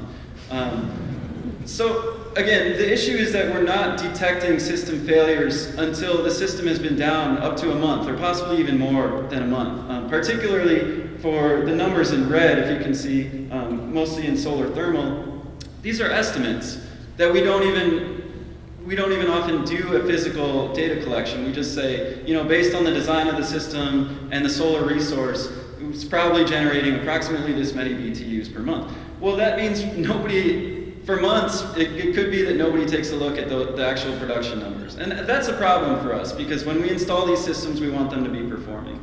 So that's our dirty laundry. I did ask my boss, Jim Dees, if it was okay to share that with everybody. So that's kind of something we've been struggling with, and we need to confront that. So by collecting data and monitoring our system performance, this will get much better. And then in the end, of course, by detecting failures sooner, we will maintain them and fix the problems sooner, and therefore generate more renewable energy. And that, of course, is a major goal for us. The last thing, and another reason why this has been extremely important for us, is, as I mentioned, we're constantly designing and developing new projects here at Appalachian. We have 17, but the Renewable Energy Initiative is a powerhouse. I can't commend you guys enough for the work that, to have a student group that is committed to constantly developing and designing new projects. That also requires data as far as consumption, building consumption of both electricity and BTUs of energy. So, of course, if we're going to appropriately design a renewable energy system, we need to have this data. So, something that I've been working closely with Jim Dees and the Office of Sustainability over the past few months is to actually collect some data on hot water consumption in our central dining hall. So we have a proposed project to build a very large solar thermal project on our central dining hall, which would provide the hot water for the dining hall, which clearly is going to be a lot of hot water. So what we've done is we purchased, using REI finances, so that's student allocated money from student fees, we purchased what you see on the left, which is a electromagnetic flow sensor. So we were able to measure water flow, and then of course we'll also be measuring temperature, so delta T, so we can calculate how many BTUs of hot water this building is using. Then of course we need a data collection or a data logger. And then the last thing we've been working on that has been a big project that we need to involve a lot of folks from IT and other departments on campus is to actually be able to retrieve that data remotely. So the device you see on the right connects our data logger to the campus Ethernet so that from on campus or even off campus, we can see the live consumption data that is being recorded by the electromagnetic flow sensor. So that's been a big project for us. The last point I want to make is we've kind of been burned in the past when we didn't inject our own expertise into the system design. And by our expertise, I'm specifically referring to the Renewable Energy Initiative, so the expertise of students, the expertise of our Department of Technology, and our Sustainability Office. And when I say we've been burned, I'm specifically referring to a poorly designed system on our campus that has kind of been a black eye for us. I encourage you to look at it. If you walk, again, when we go back to Clemens Student Union, look at Summit Hall, which is next to the Student Union. It's one of the tallest buildings on campus, and it has a large solar thermal array on the roof, which are overlapped in such a way that at solar noon in December, we're losing more than 50% of the energy, available energy from those panels, because they shade each other. So again, this has been a black eye for us and a very big lesson learned where we need to do the data collection, the resource analysis, and we need the expertise of our students, faculty, and staff to aid in designing these systems. So moving forward, we're going to do better than that. So thanks, that's all I have for now.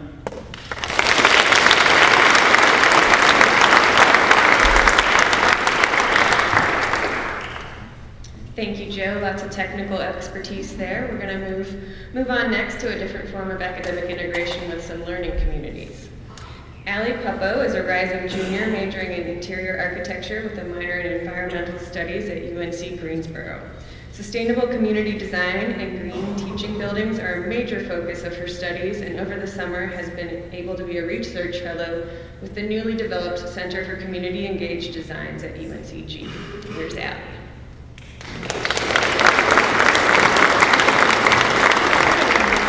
I want to thank Appalachian for hosting this summit. This has been fantastic. You get to come to Boone. I want to tell you about our emerging energy learning community at UNCG. Learning communities are really nothing new. John Dewey and Alexander Micklejohn were strong advocates, and in 1933, the Black Mountain School was established. It was considered a experimental university because it was led by student interest, focused on independence and central themes which included art and pretty much letting the students guide their own education.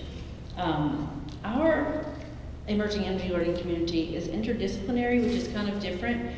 Most learning communities are focused in nursing or in business, but we tend to take students from every discipline, bring their different views to the subjects, and hear what they have to say. It's been a very good year. It's our first year for our emerging energy learning community. It surprised everyone because we got to go to California to the Solar Decathlon. We've done many trips. We're involved in community projects everywhere in town. So it's been sort of a big boom. But in order for the community to stay growing, there's going to have to be a system sort of shake-up in the free electives that students are allowed to take, because they're not allowed to come. I mean, basically, you're going to be over your credit limit if you want to participate, charged 50% surcharge, and that doesn't really promote due diligence for the students so they can figure out what they want to do. So I encourage any administrators here to think about that, and because LCs are so good for the students and the university as a whole, they build really strong bonds with the students and the faculty. So I think it's a good way for students to be retained at the university, don't lose our freshmen, which often happens at our university, they transfer after the first year. So again, I believe the biggest point I have with the energy community is that they need to be able to have the freedom to choose to take these electives. Thank you.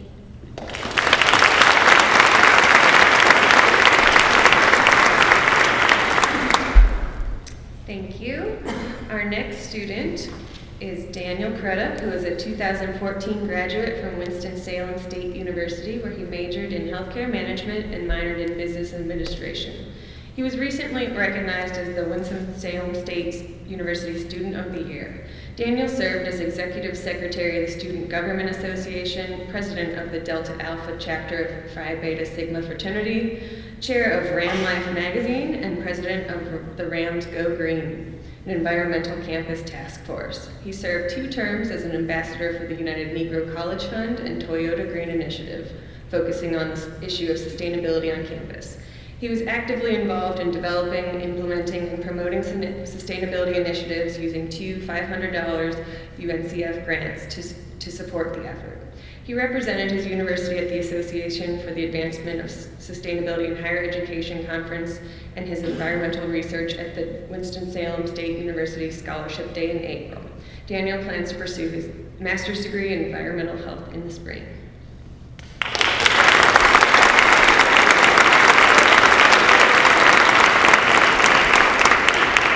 Good morning. First, I'd like to thank everyone who made this conference possible for us. We've had a great time and we've learned a lot, and we're really encouraged and ready to go back to campus and share what we have learned with our campus community. Once again, my name is Daniel Crudup, and I'll be presenting the projects and the methods that we have been using at Winston-Salem State University to increase the awareness and adoption of sustainability on campus amongst HBCU students. As an introduction, I would like to say that, as understated in our introduction, I served as the Toyota Green Campus Ambassador for the past 2 years. This role was created through a partnership between Toyota, the United Negro College Fund, and the 12 schools that comprise the CIAA and the 10 schools of the Southwestern Athletic Conference. The main objective of this role was to create and implement projects that will get students involved in sustainability issues. And I immediately went to my Rams Go Green sustainability group on campus to make sure that we achieve those goals. Our advisor, Shalee Broussard, and our group members share a passion for educating ourselves and the students on campus about our environment and how it is our responsibility to make sure that we conserve and preserve our natural resources so that future generations can enjoy the same resources that we have today. Excuse me. This year, most of our projects have been focusing on recruitment, how we can get more students involved in sustainability and green issues. And we found that at HBCU in particular, many students do not have the knowledge or background of green issues. And that's because they're not from environments where that is taught in their homes and where it's practiced in their homes. And we also found that students oftentimes do not see the direct benefit of what sustainability is doing for them, although it is present on campus. And so some of the solutions that we came about to help increase this awareness and practice of sustainability on campus is partnering with other organizations on campus, such as the Campus Activities Board, Campus Life Marketing Committee, and others of that nature who hold events regularly, fun events. And so we found that when we partner with them in events, that students come out to those events, and it's a great time to introduce sustainability and green issues at those meetings in a relaxed atmosphere. And we also partner with bringing in guest speakers such as Delight, who is a 102 Jams radio host, and Jada Drew, who is a motivational speaker, who are very passionate about environmental issues as well. We also provide handouts and pamphlets telling about things that are recyclable and what green sustainability is really. One of our most successful projects in the past has been our recycling program, where we introduced recycling in the upperclassmen residence hall. And we saw from that 40% increase in recycling on campus, and students became more interested in sustainability. And we had over 500 students sign a Promise to Go Green pledge. And we also found that we were able to do this simply by providing that information, sparking up conversations with the students, and also moving the recycling bins from where they were in the break room to the outside area where they're more visible and accessible to students.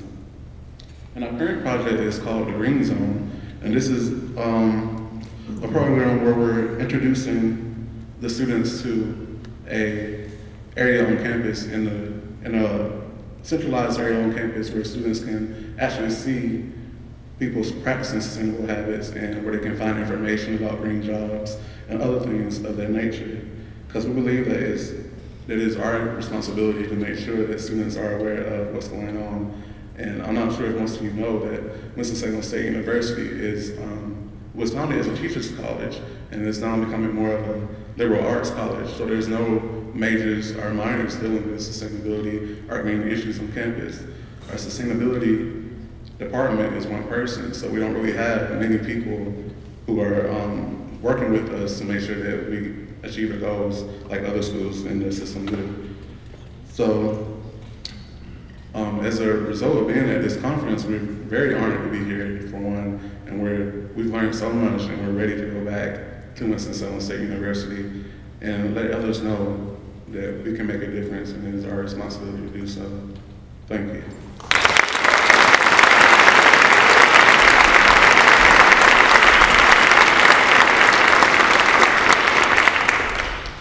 All right, next we're going to get into some transportation sector information.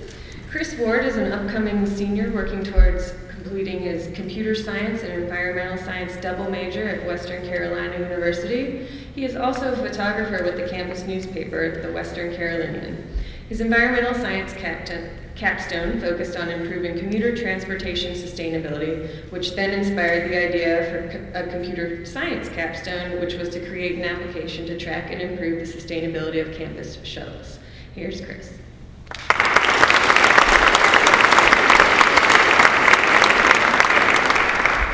Thank you, Linda, and thank you everyone that made this possible. Coming to Boone and seeing App State and how sustainable and sustainability practices are being implemented at the university is a true inspiration to all other universities and other organizations. So Western Carolina over the past few years has been developing a master strategic plan called the 2020 plan. And throughout the planning process, there was a gap. Transportation was not being accounted for. So during my environmental science capstone, we focused on trying to improve sustainability from the commuter population, which was determined to be one of the leading causes for such a large carbon footprint. So to do this, we first started by monitoring all of the campus entrances. We could have used the counting strips to see how many cars come through each campus at different times of the day. But that left a problem with being able to actually get the statistics for gas mileage and such. So we ended up getting into groups and sitting out counting cars one by one, hour by hour of the day. And also collecting their make and type to get the average miles per gallon. So as people came by, we performed surveys asking where they were coming from and how far or how many times they actually drove to campus or walked to campus, either way. We decided to not only focus on students, but the whole picture. faculty, staff, and administration, and students. We used a GIS software to map out the locations of where people are coming from and how many miles that took. Then we calculated the CO2 emissions based on the distance and average mile per gallon of the vehicles. So, by the end of our research, we saw that only 6.5% of the non-student population carpooled or vanpooled, and 12% of the student population carpooled to class each day. This increase in student carpooling could be attributed to more students live closely together in apartment complexes and such, while faculty live in a more dispersed area. 67% of student commuters travel mostly from the 9 apartment complexes within the immediate area surrounding ECU, which is designated by the circle. On average, students drove to campus 1.6 or 2 times per day. So the total amount of gas spent by the WCU population per day we determined to be $21,564, which is almost enough to buy a car per day, which is kind of insane. Even though the administration, the total student population ended up being around $14,000. And we accounted for this by measuring the response rate and then how much versus the total population and then accounting for that. The proportion of emissions created by commuting to campus versus the actual electricity being used at Western was 73%. Now, as we learned yesterday through the industry panel, you can reduce the amount of energy consumed on campus fairly easily by optimization. However, actually convincing people to change their behavior is kind of hard. And to do that, we have to disrupt and innovate. So that leads us to our recommendations. The first recommendation was to improve the frequency and reliability of campus shuttles to the apartments in the local area and to provide incentives to actually ride the shuttles. One of these specific instances that we thought of was to have a system where you can actually swipe your student ID when you get onto a shuttle and then build up points, which would lead to some type of reward. I also, this actually was what led me to develop my computer science capstone, which, as Linda mentioned, can help improve the sustainability by tracking the ridership counts for each stop and allowing the administration to determine whether or not certain stops should be removed from a shuttle route or if the entire route should be modified to improve efficiency. The second recommendation we determined would be to improve the walking and biking options from the apartment complexes to campus. Recently, I believe, Jackson County, the county we're located in, has developed or has passed legislation to require apartment complexes to build sidewalks to the campuses. So the recommendation was pretty good. The third was to incentivize carpooling and vanpooling.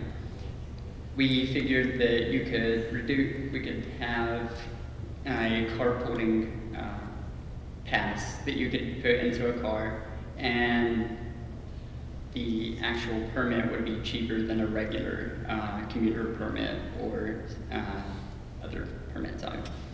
The fourth was to maintain inconvenient and expensive parking. or inconvenient parking and expensive parking permits, which is inconvenient and expensive, which would which would reduce the likelihood of people making multiple trips to campus each day and hopefully provide incentives for people to start carpooling. The fifth was to create a commuter services coordinator. And recently, I just heard that there was a job opening posted for a transportation manager on campus, which is a great step towards this. So overall, we calculated that following these recommendations, we can reduce the amount of carbon emissions per day by 17.5 tons. Thank you.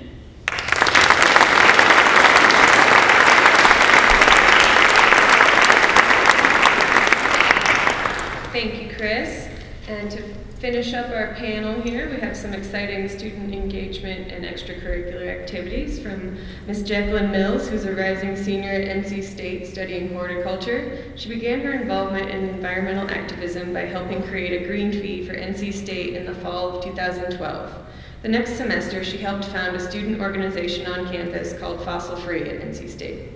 The group has used various strategies to forward their long-term goal of 100% renewable energy for the entire UNC system.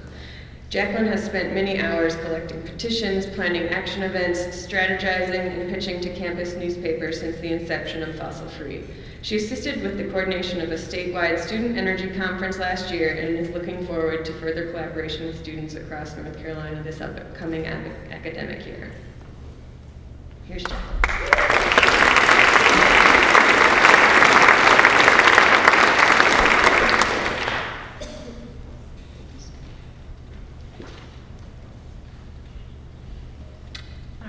Thank you, Linda. Thanks for everyone for being here. So, first off, I want to tell you all about a really exciting thing that I've been hearing about a lot more recently, and it's not exactly related to renewable energy, but for those of you who already know about it, I don't have to tell you how awesome it is. The thing I'm talking about is seed libraries. For those of you who don't know, seed libraries are a new innovation catching on where folks can check out seed to grow plants. They grow the plants, keep the harvest, and then they harvest the seeds. And the hope is that they will collect those seeds and bring them back to the seed library. So it's continually having new seeds, people can check them out, and more people can garden. And a lot of people might think that that's the main purpose of seed libraries. We want more people to garden, that's nice. And of course I like that, I'm studying horticulture. But that's not the main point, and the main point isn't saving money either from saving your seeds so you don't have to buy more seeds. The purpose is to preserve the genetic material for those plants for our future. It's really what's happened in less formal cooperative systems in the past since agriculture has began. You select the best seeds based on what plants you notice get different diseases or what might have cross-pollinated with something else. And you know what the plant might be like next year. And over time you're going to get seed that's better and better for the coming years and improve your crops. And you're getting crops that are best adapted to your specific area. So on a similar note, I'm not into renewable energy just because I know it's saving us money in the long term, even though it is. I'm not just into it because I love being outdoors and I want to do everything I can to keep it nice, even though I do. So in the same way that seed libraries are a way of preserving our food system for the future, I see renewable energy as vital to preserving our lives. I think that many of my fellow students feel the same way, maybe not about seed saving, but we want a real plan for preserving our lives and livelihoods for those who are going to come after us. So today I'm here representing two groups up here, Fossil Free at NC State and the North Carolina Student Energy Network. I could spend a lot of time telling you about the awesome things that Fossil Free has done because we have done a lot in just the past year and a half that we've been a student organization. We've trained students to testify at utility commission meetings. We've recruited 20 students for a national youth conference, organized writing letters to the editor. And this past fall, our group was lucky enough to have the chance to host Lois Gibbs speaking at NC State. But what I really want to focus on right now is the NCSEM for the purposes of today. NCSEM was formed in 2008 as a way for students across the state to support each other and stay updated on each other's renewable energy goals and the work that they're doing. I told you all, students want a real plan for preserving our lives in the future and the lives of those behind us. This past year, we had a plan for NCSEN to get unified like never before and have a common vision that we follow through with a plan of how we can make a big statement all together as a state. We want to pass a resolution through the Association of Student Governments to demand a long-term strategic plan of renewable energy integration for the UNC system. We know that we have really awesome goals for this system, but when you look at Duke's Integrated Resource Plan and we see that only 3% of renewables, 3% of our energy is going to come from renewables in the next 20 years projected, that's not okay. And even when we do all the amazing energy efficiency work on our campuses, we know that this integrated resource plan for the long term is not sustainable. So, for NCSEN, we created a unified language for our petitions. We gathered over 3,000 petitions throughout the system. We lobbied student body presidents, telling them about this resolution that we had created. And half of them signed support letters even before the vote came to happen. We planned a coordinated day of action where about half of the campuses in the UNC system did some sort of action saying we need 100% clean energy. And I know a lot of people here probably helped organize it on their campuses. We got media hits at those campuses, and we built conversation around the issue by doing that, letting students know what was happening. And we won!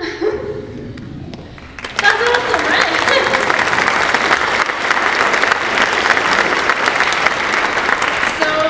It might just be a piece of paper. You might be confused about what's so awesome about this, I don't know. But these were all student body presidents. It was unanimously passed. I failed to mention that. But every student body president signed and said, we need to have a plan long-term to get renewable energy. We can't just say it's going to happen. So that resolution really represents the voices of all the students in the UNC system, right? 220,000 students, and that's a lot. This is right after the vote. I wasn't there, but it looks like things might have got pretty crazy. So people have been really inspired by our coordinated efforts throughout the system. This past semester, my campus group, Fossil Free, applied to be considered for hosting a renewable energy conference throughout the whole Southeast for 300 to 500 students to come. And we were chosen! Yay!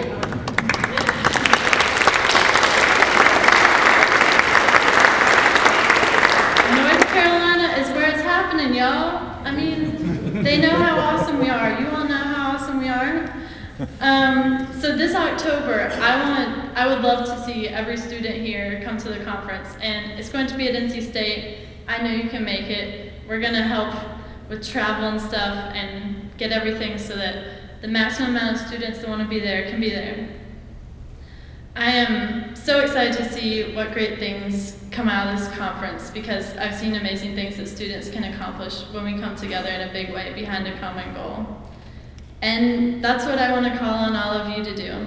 Recognize that we do all have our own ideas of how things should work out best, and that's good. But we're so much stronger if we talk about these things together and go for a big coordinated effort. Thank you.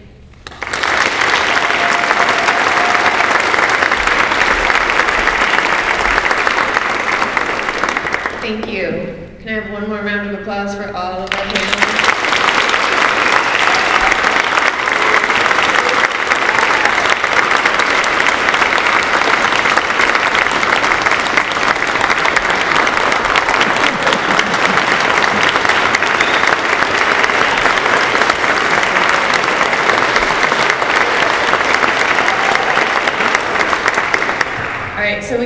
some questions now from the audience about specific things, general things, however anyone's, yes, speak loudly please, and I'll try and repeat the question. So regarding the first presenter and the renewable energy group on campus, what selection criteria are they using to pick projects?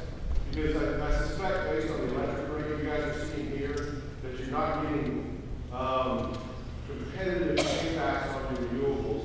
And so there must be another selection criteria that are being used. All right, Joe, selection process for projects. Yeah, I'd be happy to speak to that. Also, I would highlight that the outgoing chair of the REI is in the audience too. So Josh, if you want to raise your hand. This is Josh Brooks. So Josh just graduated but was the chair of the REI in the past year. So he could certainly answer similar questions too. Our selection criteria is not based on payback period, though we do look at economics, of course. That's a factor. A more important factor for us is educational opportunity. So just taking the wind turbine as an example, you've all seen the Broyhill wind turbine. It is the largest turbine in North Carolina. If I were to estimate a payback period on that, I might say 50, 60 years. Turbines aren't designed to last that long. So it wasn't built for economics, it was built for us to make a statement, for students to have kind of empowerment and to take a role in designing and developing that system, and to have the educational process of learning how to go through that. And in addition to, like I said, getting the data and being able to use that data for research is highly important for us.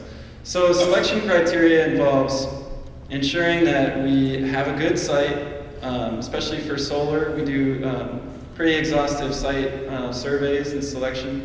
And then ensuring that we do put projects out to bid and make sure that we get a good bid on projects. But like I said, payback, economic payback is not a necessary end of the REI. And particularly because it is a student initiative. Every student pays $5 every semester on their tuition. We don't really have to worry as much about kind of a return on that investment. For us, it's kind of a continual just rolling out more and more projects to reduce the carbon footprint of this campus, which is the ultimate goal of the REI. Thank you.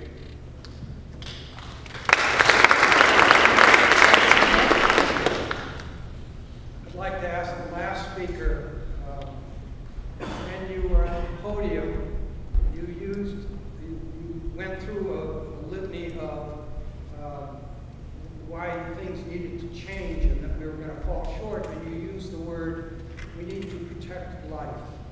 It was the first time in this 3 days I've heard that reference made. And I'm wondering, in your messaging, did you use that as well? You referenced developing a large message. Was that a personal summary statement, or was that embodied in your larger task? Sure. Thanks.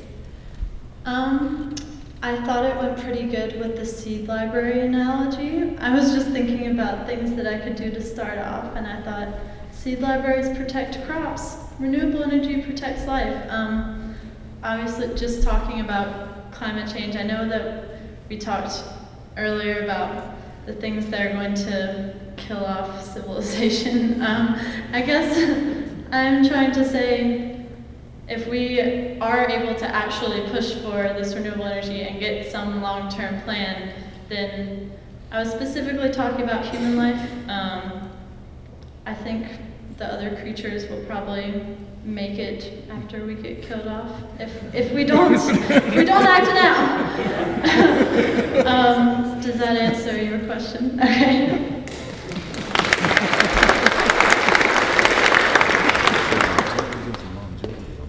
All the way in the back, yes? This is also for the last speaker.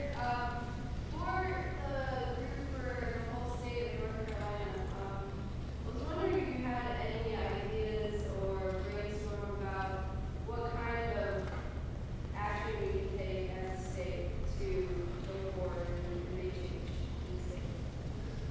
Jacqueline again, state actions for the SEN. So we have, I don't know if you were in the student breakout group or not, couldn't tell.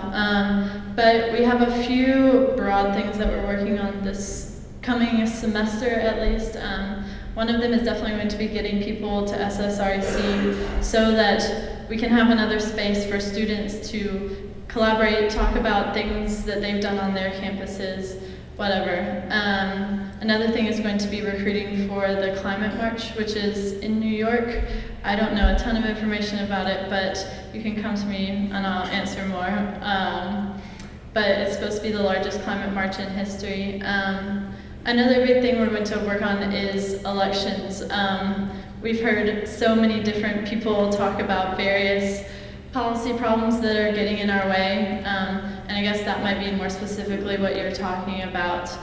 We have been through several different strategies of how to approach that, but that's definitely going to be a big focus for NCSEN.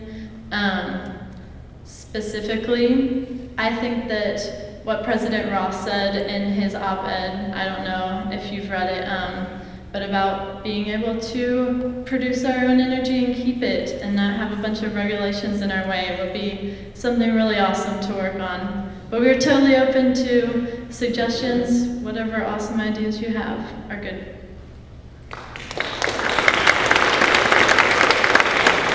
I'll probably take one more if there's anything else out there. Yes. This is for the fourth student discuss transportation and incentivizing. I'm a bike commuter at UNCG myself, and there are some good programs that we have, but one that I saw, and I know Harvard has a large endowment fund to be able to do some of these things, but they have a bicycle commuter benefit program where they compensate employees and students and faculty for riding their bikes. And I didn't know if you had came across any new incentive ideas for increasing bicycle commuting. All right, so we're looking at incentives for bike commuting.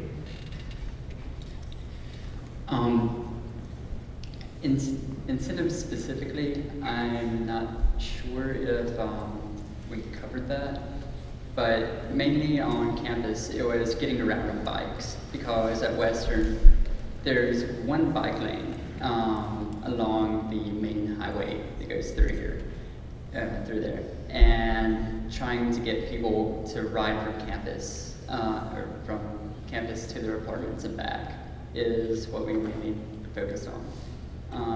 But that does sound like a great program that we could try to implement. Thank you. Thank you. Thank you. Obviously, some of these things were a little disruptive when they started, but they're turning into great innovations on their campuses, so that's why we like to include them. And Jed, are you coming up to, Jeff, are you doing the working groups?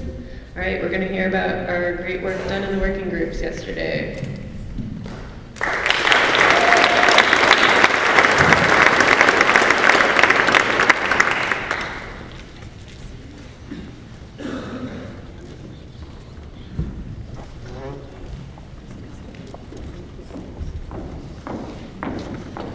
Good morning. Y'all still awake? Ready for lunch?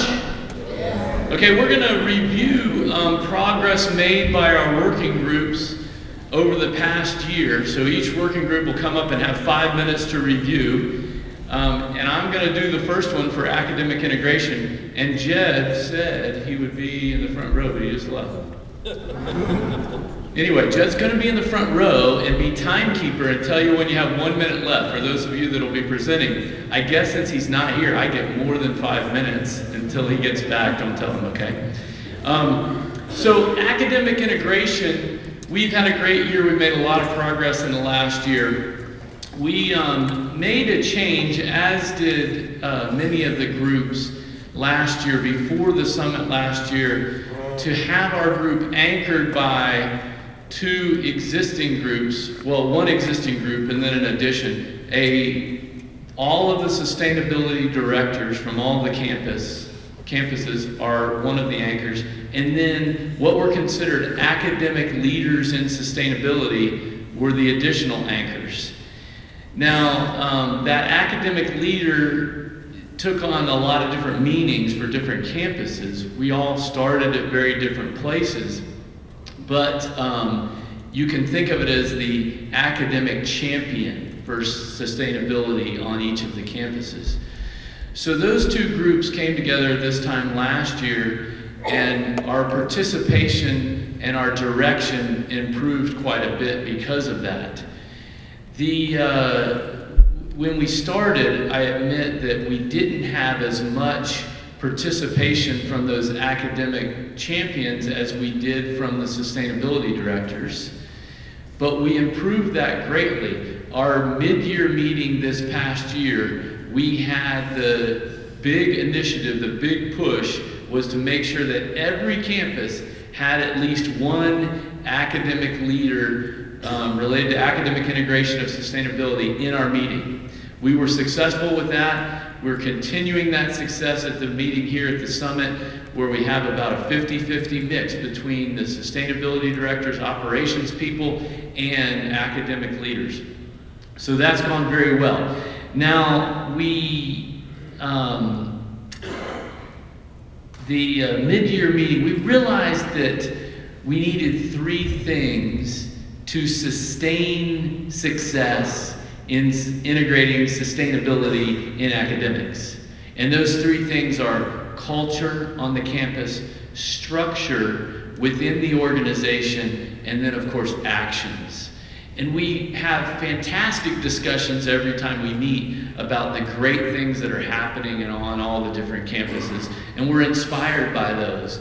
But we want to be able to help everybody get from where they are to where they want to be. And so that takes steps. And we realize so we need these 3 things.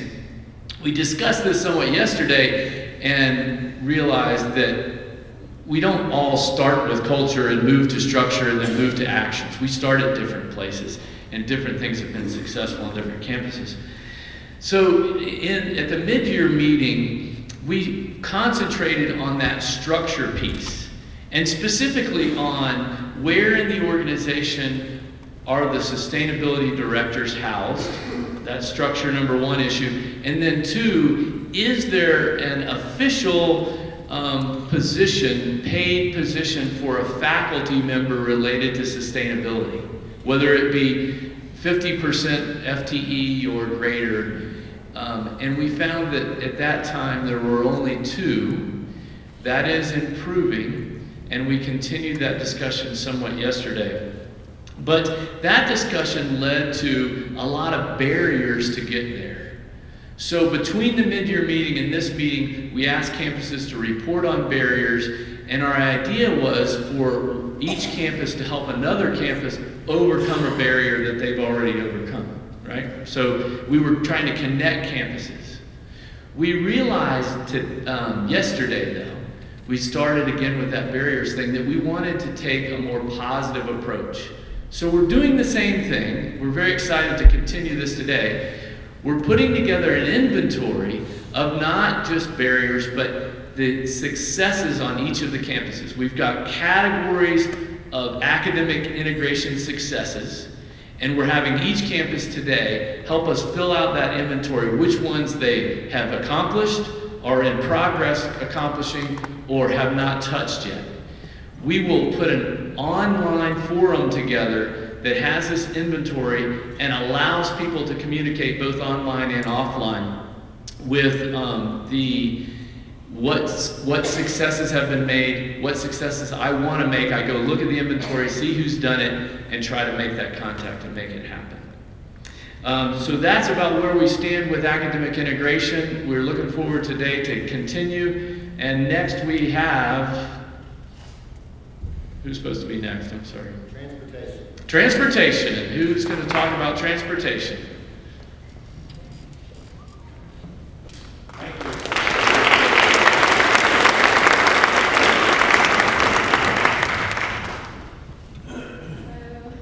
I'm Marcy Bauer. I work in the Clean Transportation Program at the North Carolina Clean Energy Technology Center, formerly known as, did the Prince thing there, the Solar Center. So if you recognize the Solar Center, that's us.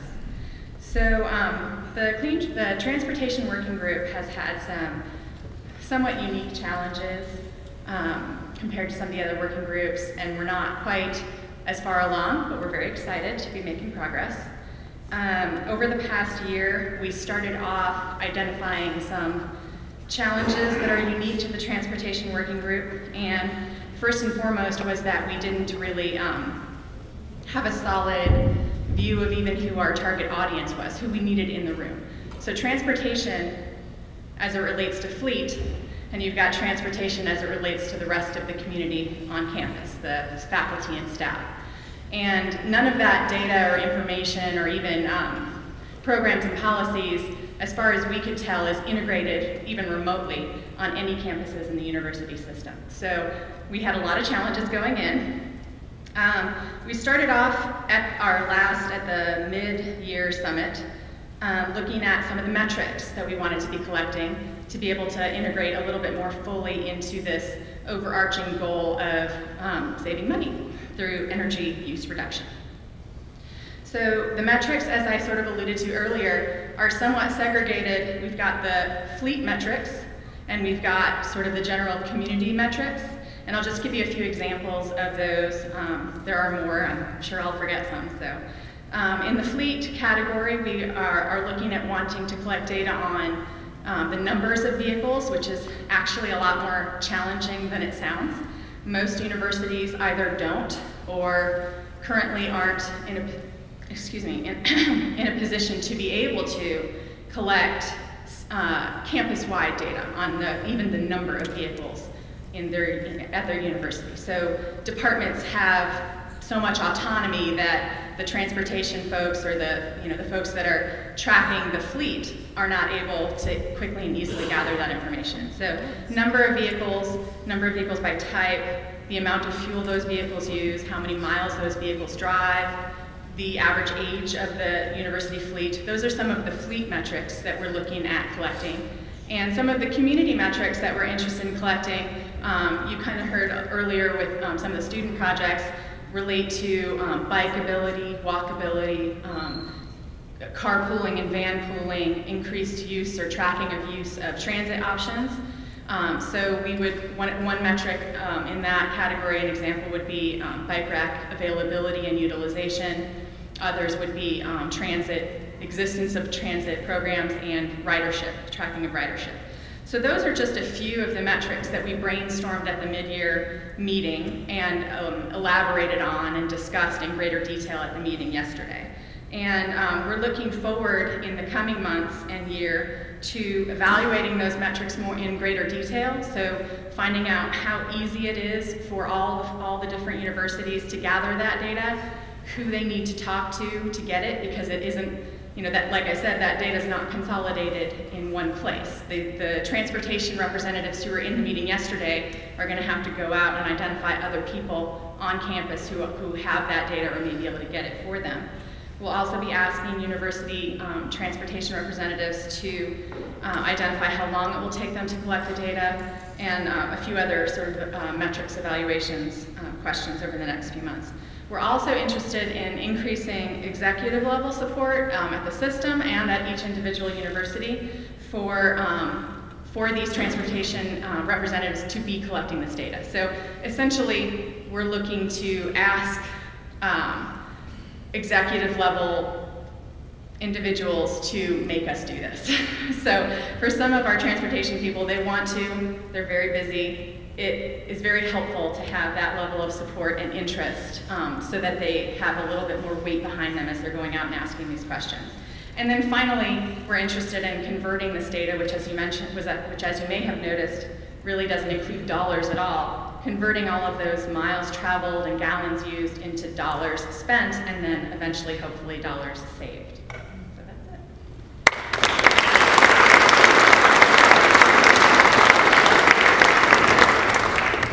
Next, we'll hear from our energy managers group.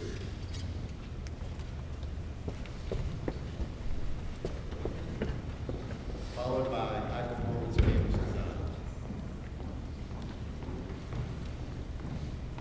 Good morning. I'm Jerry Marshall. I'm the energy manager for Appalachian State University. And I wanted to tell you that it looked like you had a good crowd this year.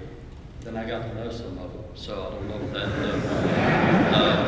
that, seriously, we've had a lot of camaraderie and got to get together and talk, and that is quite an enjoyable experience, and I've had a great time. So thank you for putting on this event. The energy managers got together and we identified 3 key problems that we wanted to work on. Problem number 1, not all energy managers in the state of North Carolina are equally successful. We don't think that's because of difference in knowledge, because we have some very intelligent and skilled energy managers.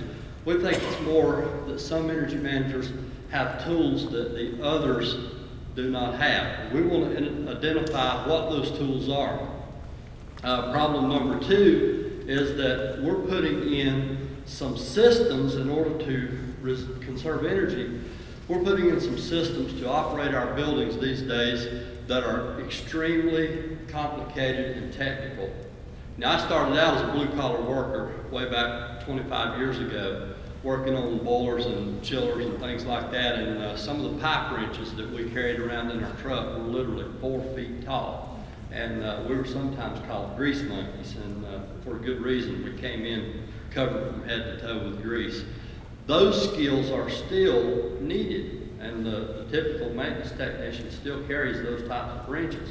But in addition to that, he sometimes has to wash his hands, go out to the truck, get his laptop, bring it in and plug it into the system, and work just like an IT guy. He has to have both sets of skills. And the problem we're running into is there is a shortage of that type of skilled person in North Carolina. I made a statement the other day that in the state of North Carolina we have 100 counties, and I would like to see if someone can find 3 counties where you can find 6 people in the entire county who you can bring into any building with their laptop, sit them down and say, here's the control system, here's the website, find our problem and fix it. If you can find 6 guys in any county, in 3 of our counties, I would be surprised. They're very difficult to find, and when you find them, they're very difficult to keep. Third problem is that, so skill, and the third problem is, often the energy managers start talking and we say, you know what we're doing on our campus, we're doing X, Y, Z. And somebody else will say, oh, well, that's a great idea, we need to try that on our campus. Okay, that's great. You know what's worse? When we say, we're doing X, Y, Z on our campus, and somebody says, yeah, we're doing that too. They say, yeah, but well, we really had a problem with A, B, C. The other guy says, yeah, we had the same problem. That's sad. You shouldn't have a problem but once. Am I right? Yep. That means you're not communicating. So that's a third problem that we wanted to deal with. So we divided our group into 3 teams, each team dealing with each one of the problems. First team dealing with the problems of keys to success, we call it. We're developing and have developed a survey that we want to send out. We figured the best way to find out what are the keys to success for energy managers is to ask the energy managers. So we're going to send out a survey to energy managers to find out what the keys to success are. What do you need? What kind of relationships do you need on your campus? What makes a successful energy manager? Then we want to develop that into an executive level paper that we send out to the campus executives all across the state, chancellor, vice chancellor, physical director level, so that they know here's where the very successful programs are, and here are what were their keys to success. The second problem is our second group is working with Wake Tech to actually develop what it would take to create a super tech.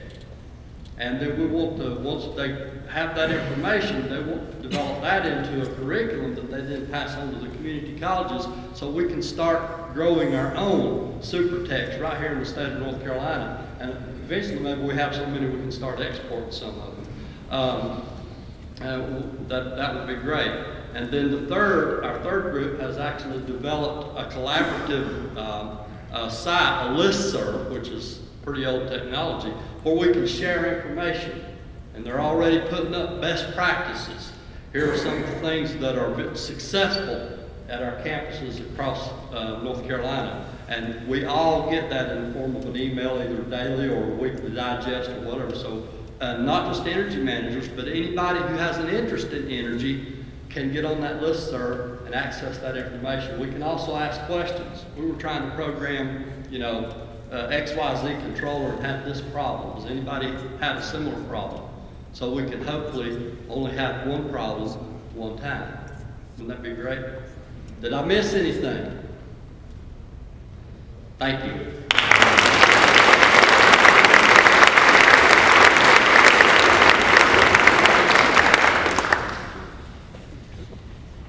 Finance and regulatory is up next.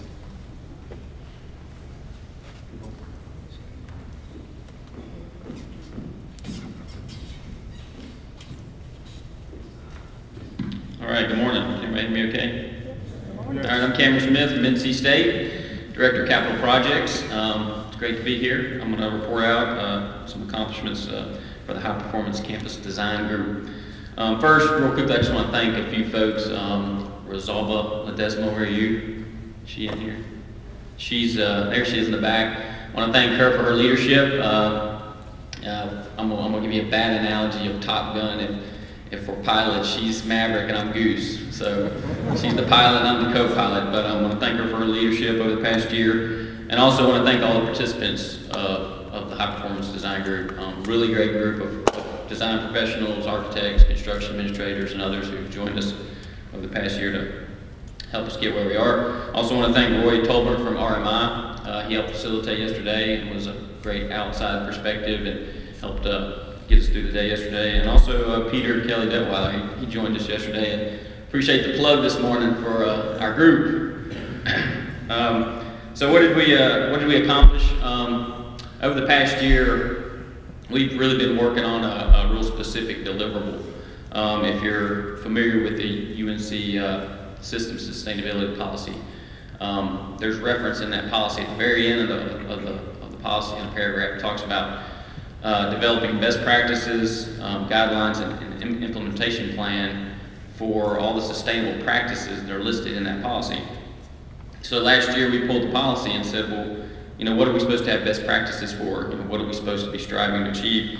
And there's a whole list of them. I'll read them real quickly. Systematic integration of sustainability principles, master planning, design and construction, operations and maintenance, climate change mitigation and renewable energy, transportation, recycling and waste management, and environmentally preferable purchasing.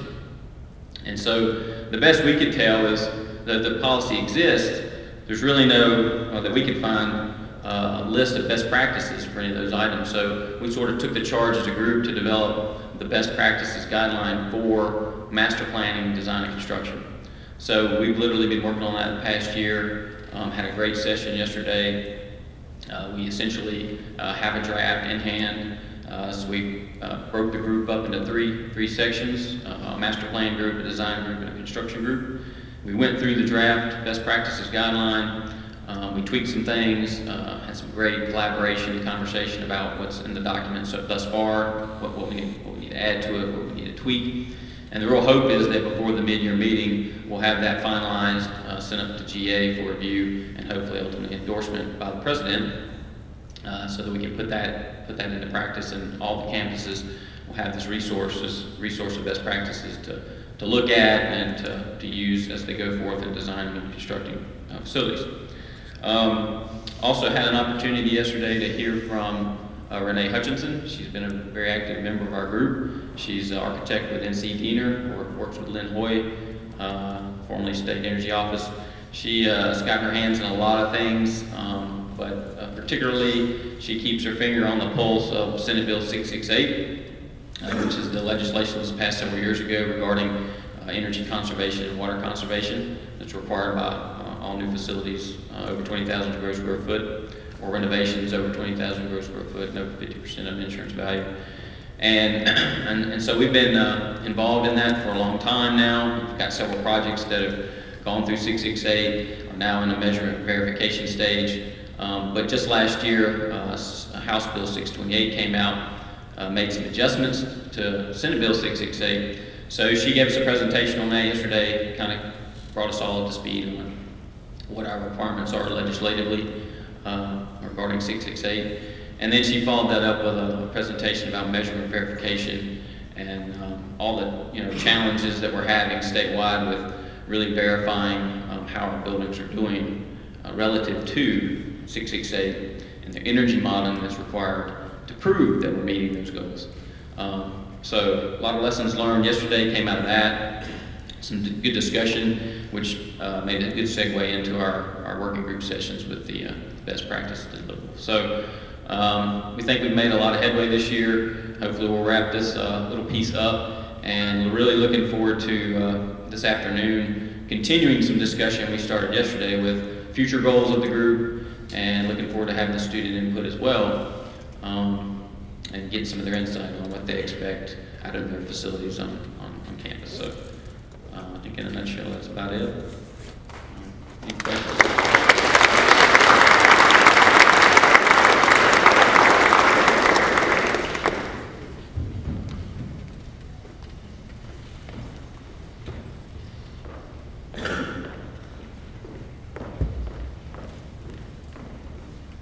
Good morning, everyone. I'm Jack Colby at North Carolina State, and it's my pleasure to bring you an update on what's happening with the finance and regulatory group's activities.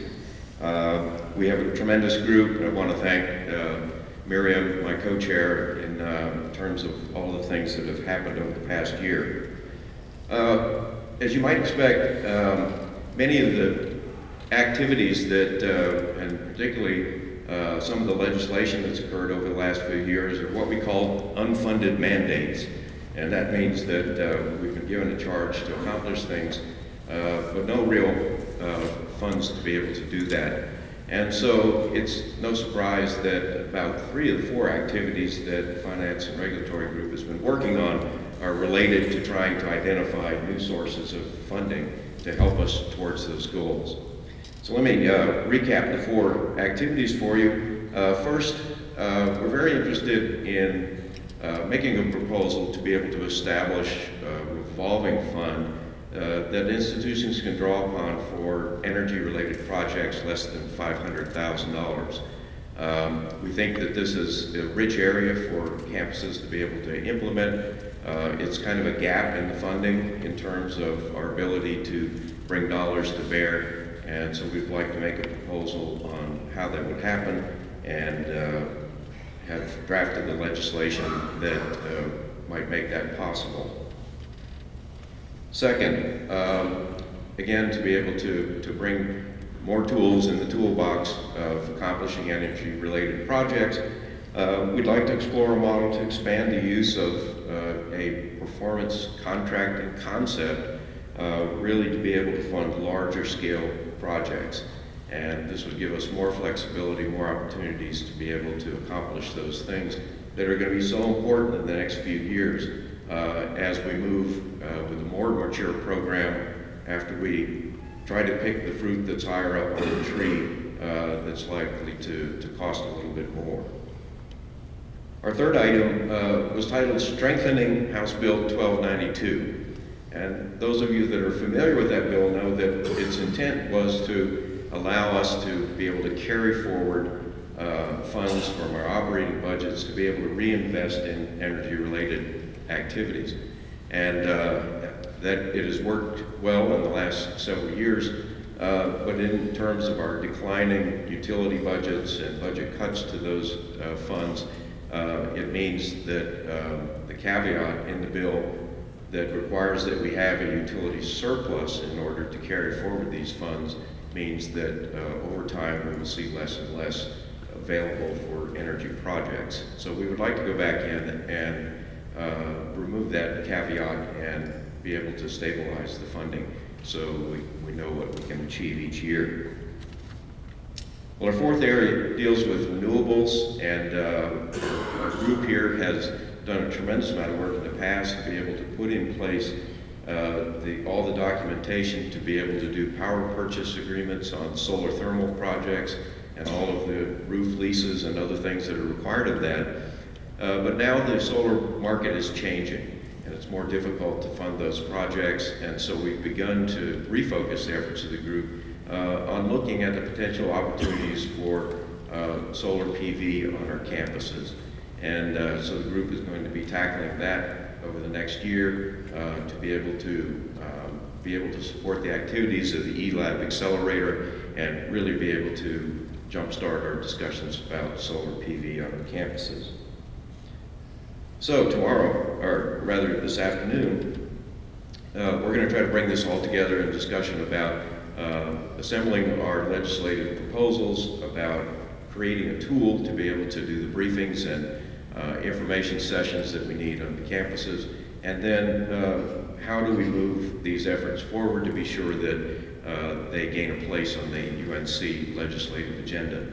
And so that's quite a large task, but we think that along with the timeline and some condensed activity here to be able to support this, that we can have these ready to be considered for the long session starting this coming January.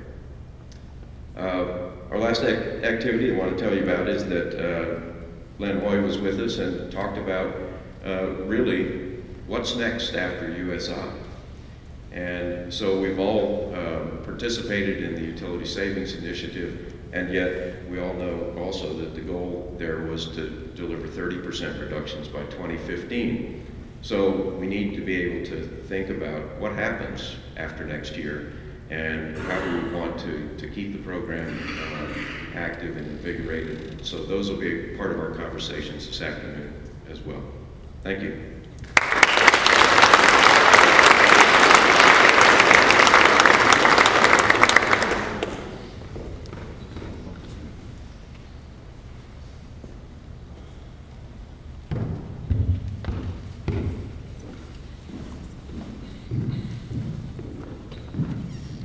Ladies and gentlemen, my name is Josh Brooks. I attended the Student Industry Partners meeting yesterday. I'm a recent graduate of ASU. As Joe mentioned earlier, I'm the, what feels like a lifetime, I was chair of the REI. I finally stepped aside, somebody that's still in that role. I'm very excited about that.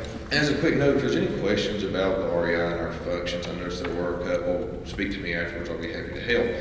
But as my role at this university, I feel it's uniquely appropriate that I get to sort of talk about what happened with the Student Industry Partners yesterday, because I feel like I was in that gray area between a student and a colleague. I look out in the audience and I see a number of people that I've worked with here, and yes, they're teachers, they're staff, but I really do view them as colleagues. And if I'm to understand the theme of this summit, then I believe that that is an appropriate conclusion to draw. It seems to be a very symbiotic relationship that we have between students and all of you. So thank you for taking your students seriously and drawing their passion and trying to do something productive. As somebody who still intimately knows what it's like to be a student, I appreciate that. First off, we had the Student Energy Network come by yesterday for the purpose of collecting all these students in a unified mindset of we need renewable energy in this system. Get that ideal to them, let them push it at their individual schools. Hopefully something beautiful can grow from that. Next, we talked about what it is to be educated. Education is far more than a degree, at least it is in my book. It's often being experience. Experience like one with the REI, for example, is something that you can't find in a classroom. I found it to be more valuable. That in itself is an education, something that we think is vastly important for every student to do. Yes, go to class, do good there, but seek out these internships, okay? Find yourself in the workplace somehow, prove your worth, and you'll learn there quickly. Lastly, and what I thought was a very noble idea, we've talked a lot about sustainability and how we're having to redefine that, right? And as all of us now, it's very easy to jump on the wagon of, okay, we all have to be energy managers, we have to be conservation experts in order for sustainability to have any validity in the next coming years. Well, we recognize that there are some systems that are just not working anymore. Dare I say they may be broken. So what that means is we have to redefine every aspect that we operate in. What does that mean? It means that no matter what your discipline, bring sustainability to that. If you want to be an artist, there's no shame in being an artist. Just realize that that definition has slightly changed because the times have slightly changed. You need to bring sustainability to that. What better way to spread that message than over a variety of different topics? So that's something that we talked a lot about. On behalf of the students, I would like to thank you all for your care, your attention that you're providing them, and the appreciation that you give them, helping them grow in this. So what we're working on now as students is coming together, maybe creating more of these partnerships, more of these organizations all across the system. If we can do that, you've already gave us your backing, right? So why not? If you have the support and we have the willpower, then something great can happen. That's where the students stand right now. They're ready to make stuff happen. We're forming those partnerships right now. It looks to be exciting. Thank you for your time.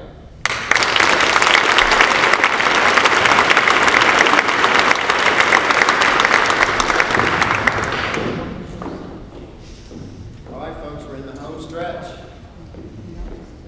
The hardest thing about this event is the working groups and that the work continues year round. So from year 1 to year 2, very, very difficult to do. Year 2 to year 3, the evidence I see is that you guys are putting in the effort.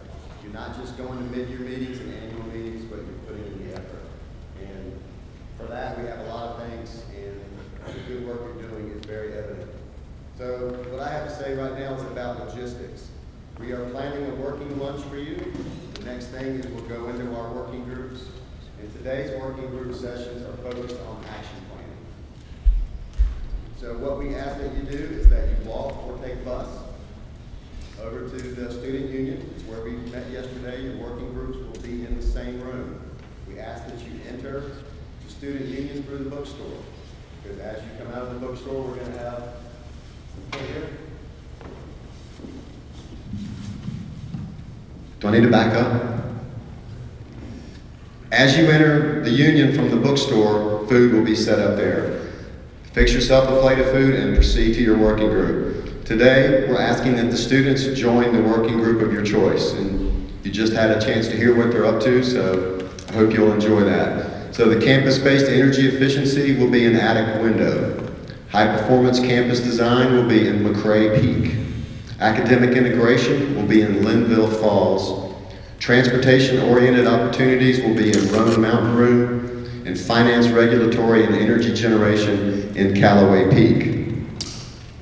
Those meetings will start 30 minutes from now at 10 minutes after 12. The industry partners will be attending a luncheon hosted by Randy Gonzalez that will be in Table Rock. What I would like for the industry partners to do is we see you as a working group as well. So in your time today, we'd like to give you 5 minutes at the closing session to report to us as a working group. You know, what it is that you would like to say to us as a group. And then the other thing that I want to plug is you've all seen the website, but we've taken most everything on the website and built something this year called the Solutions Guide.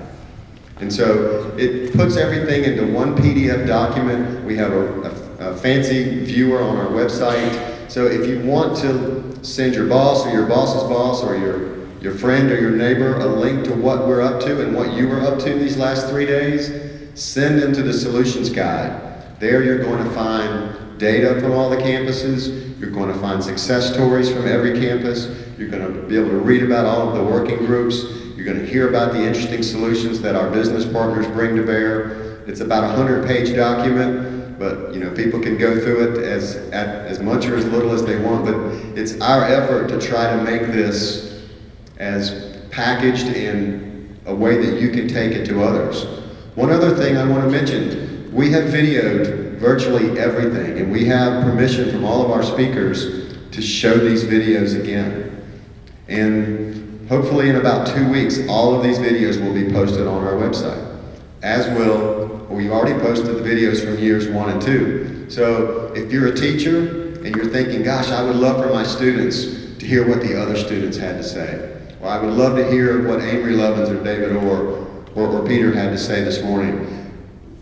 Bring those lectures into your class. If you want to package them up and have a morning where you invite hundreds of people to an auditorium, we think that would be a great idea.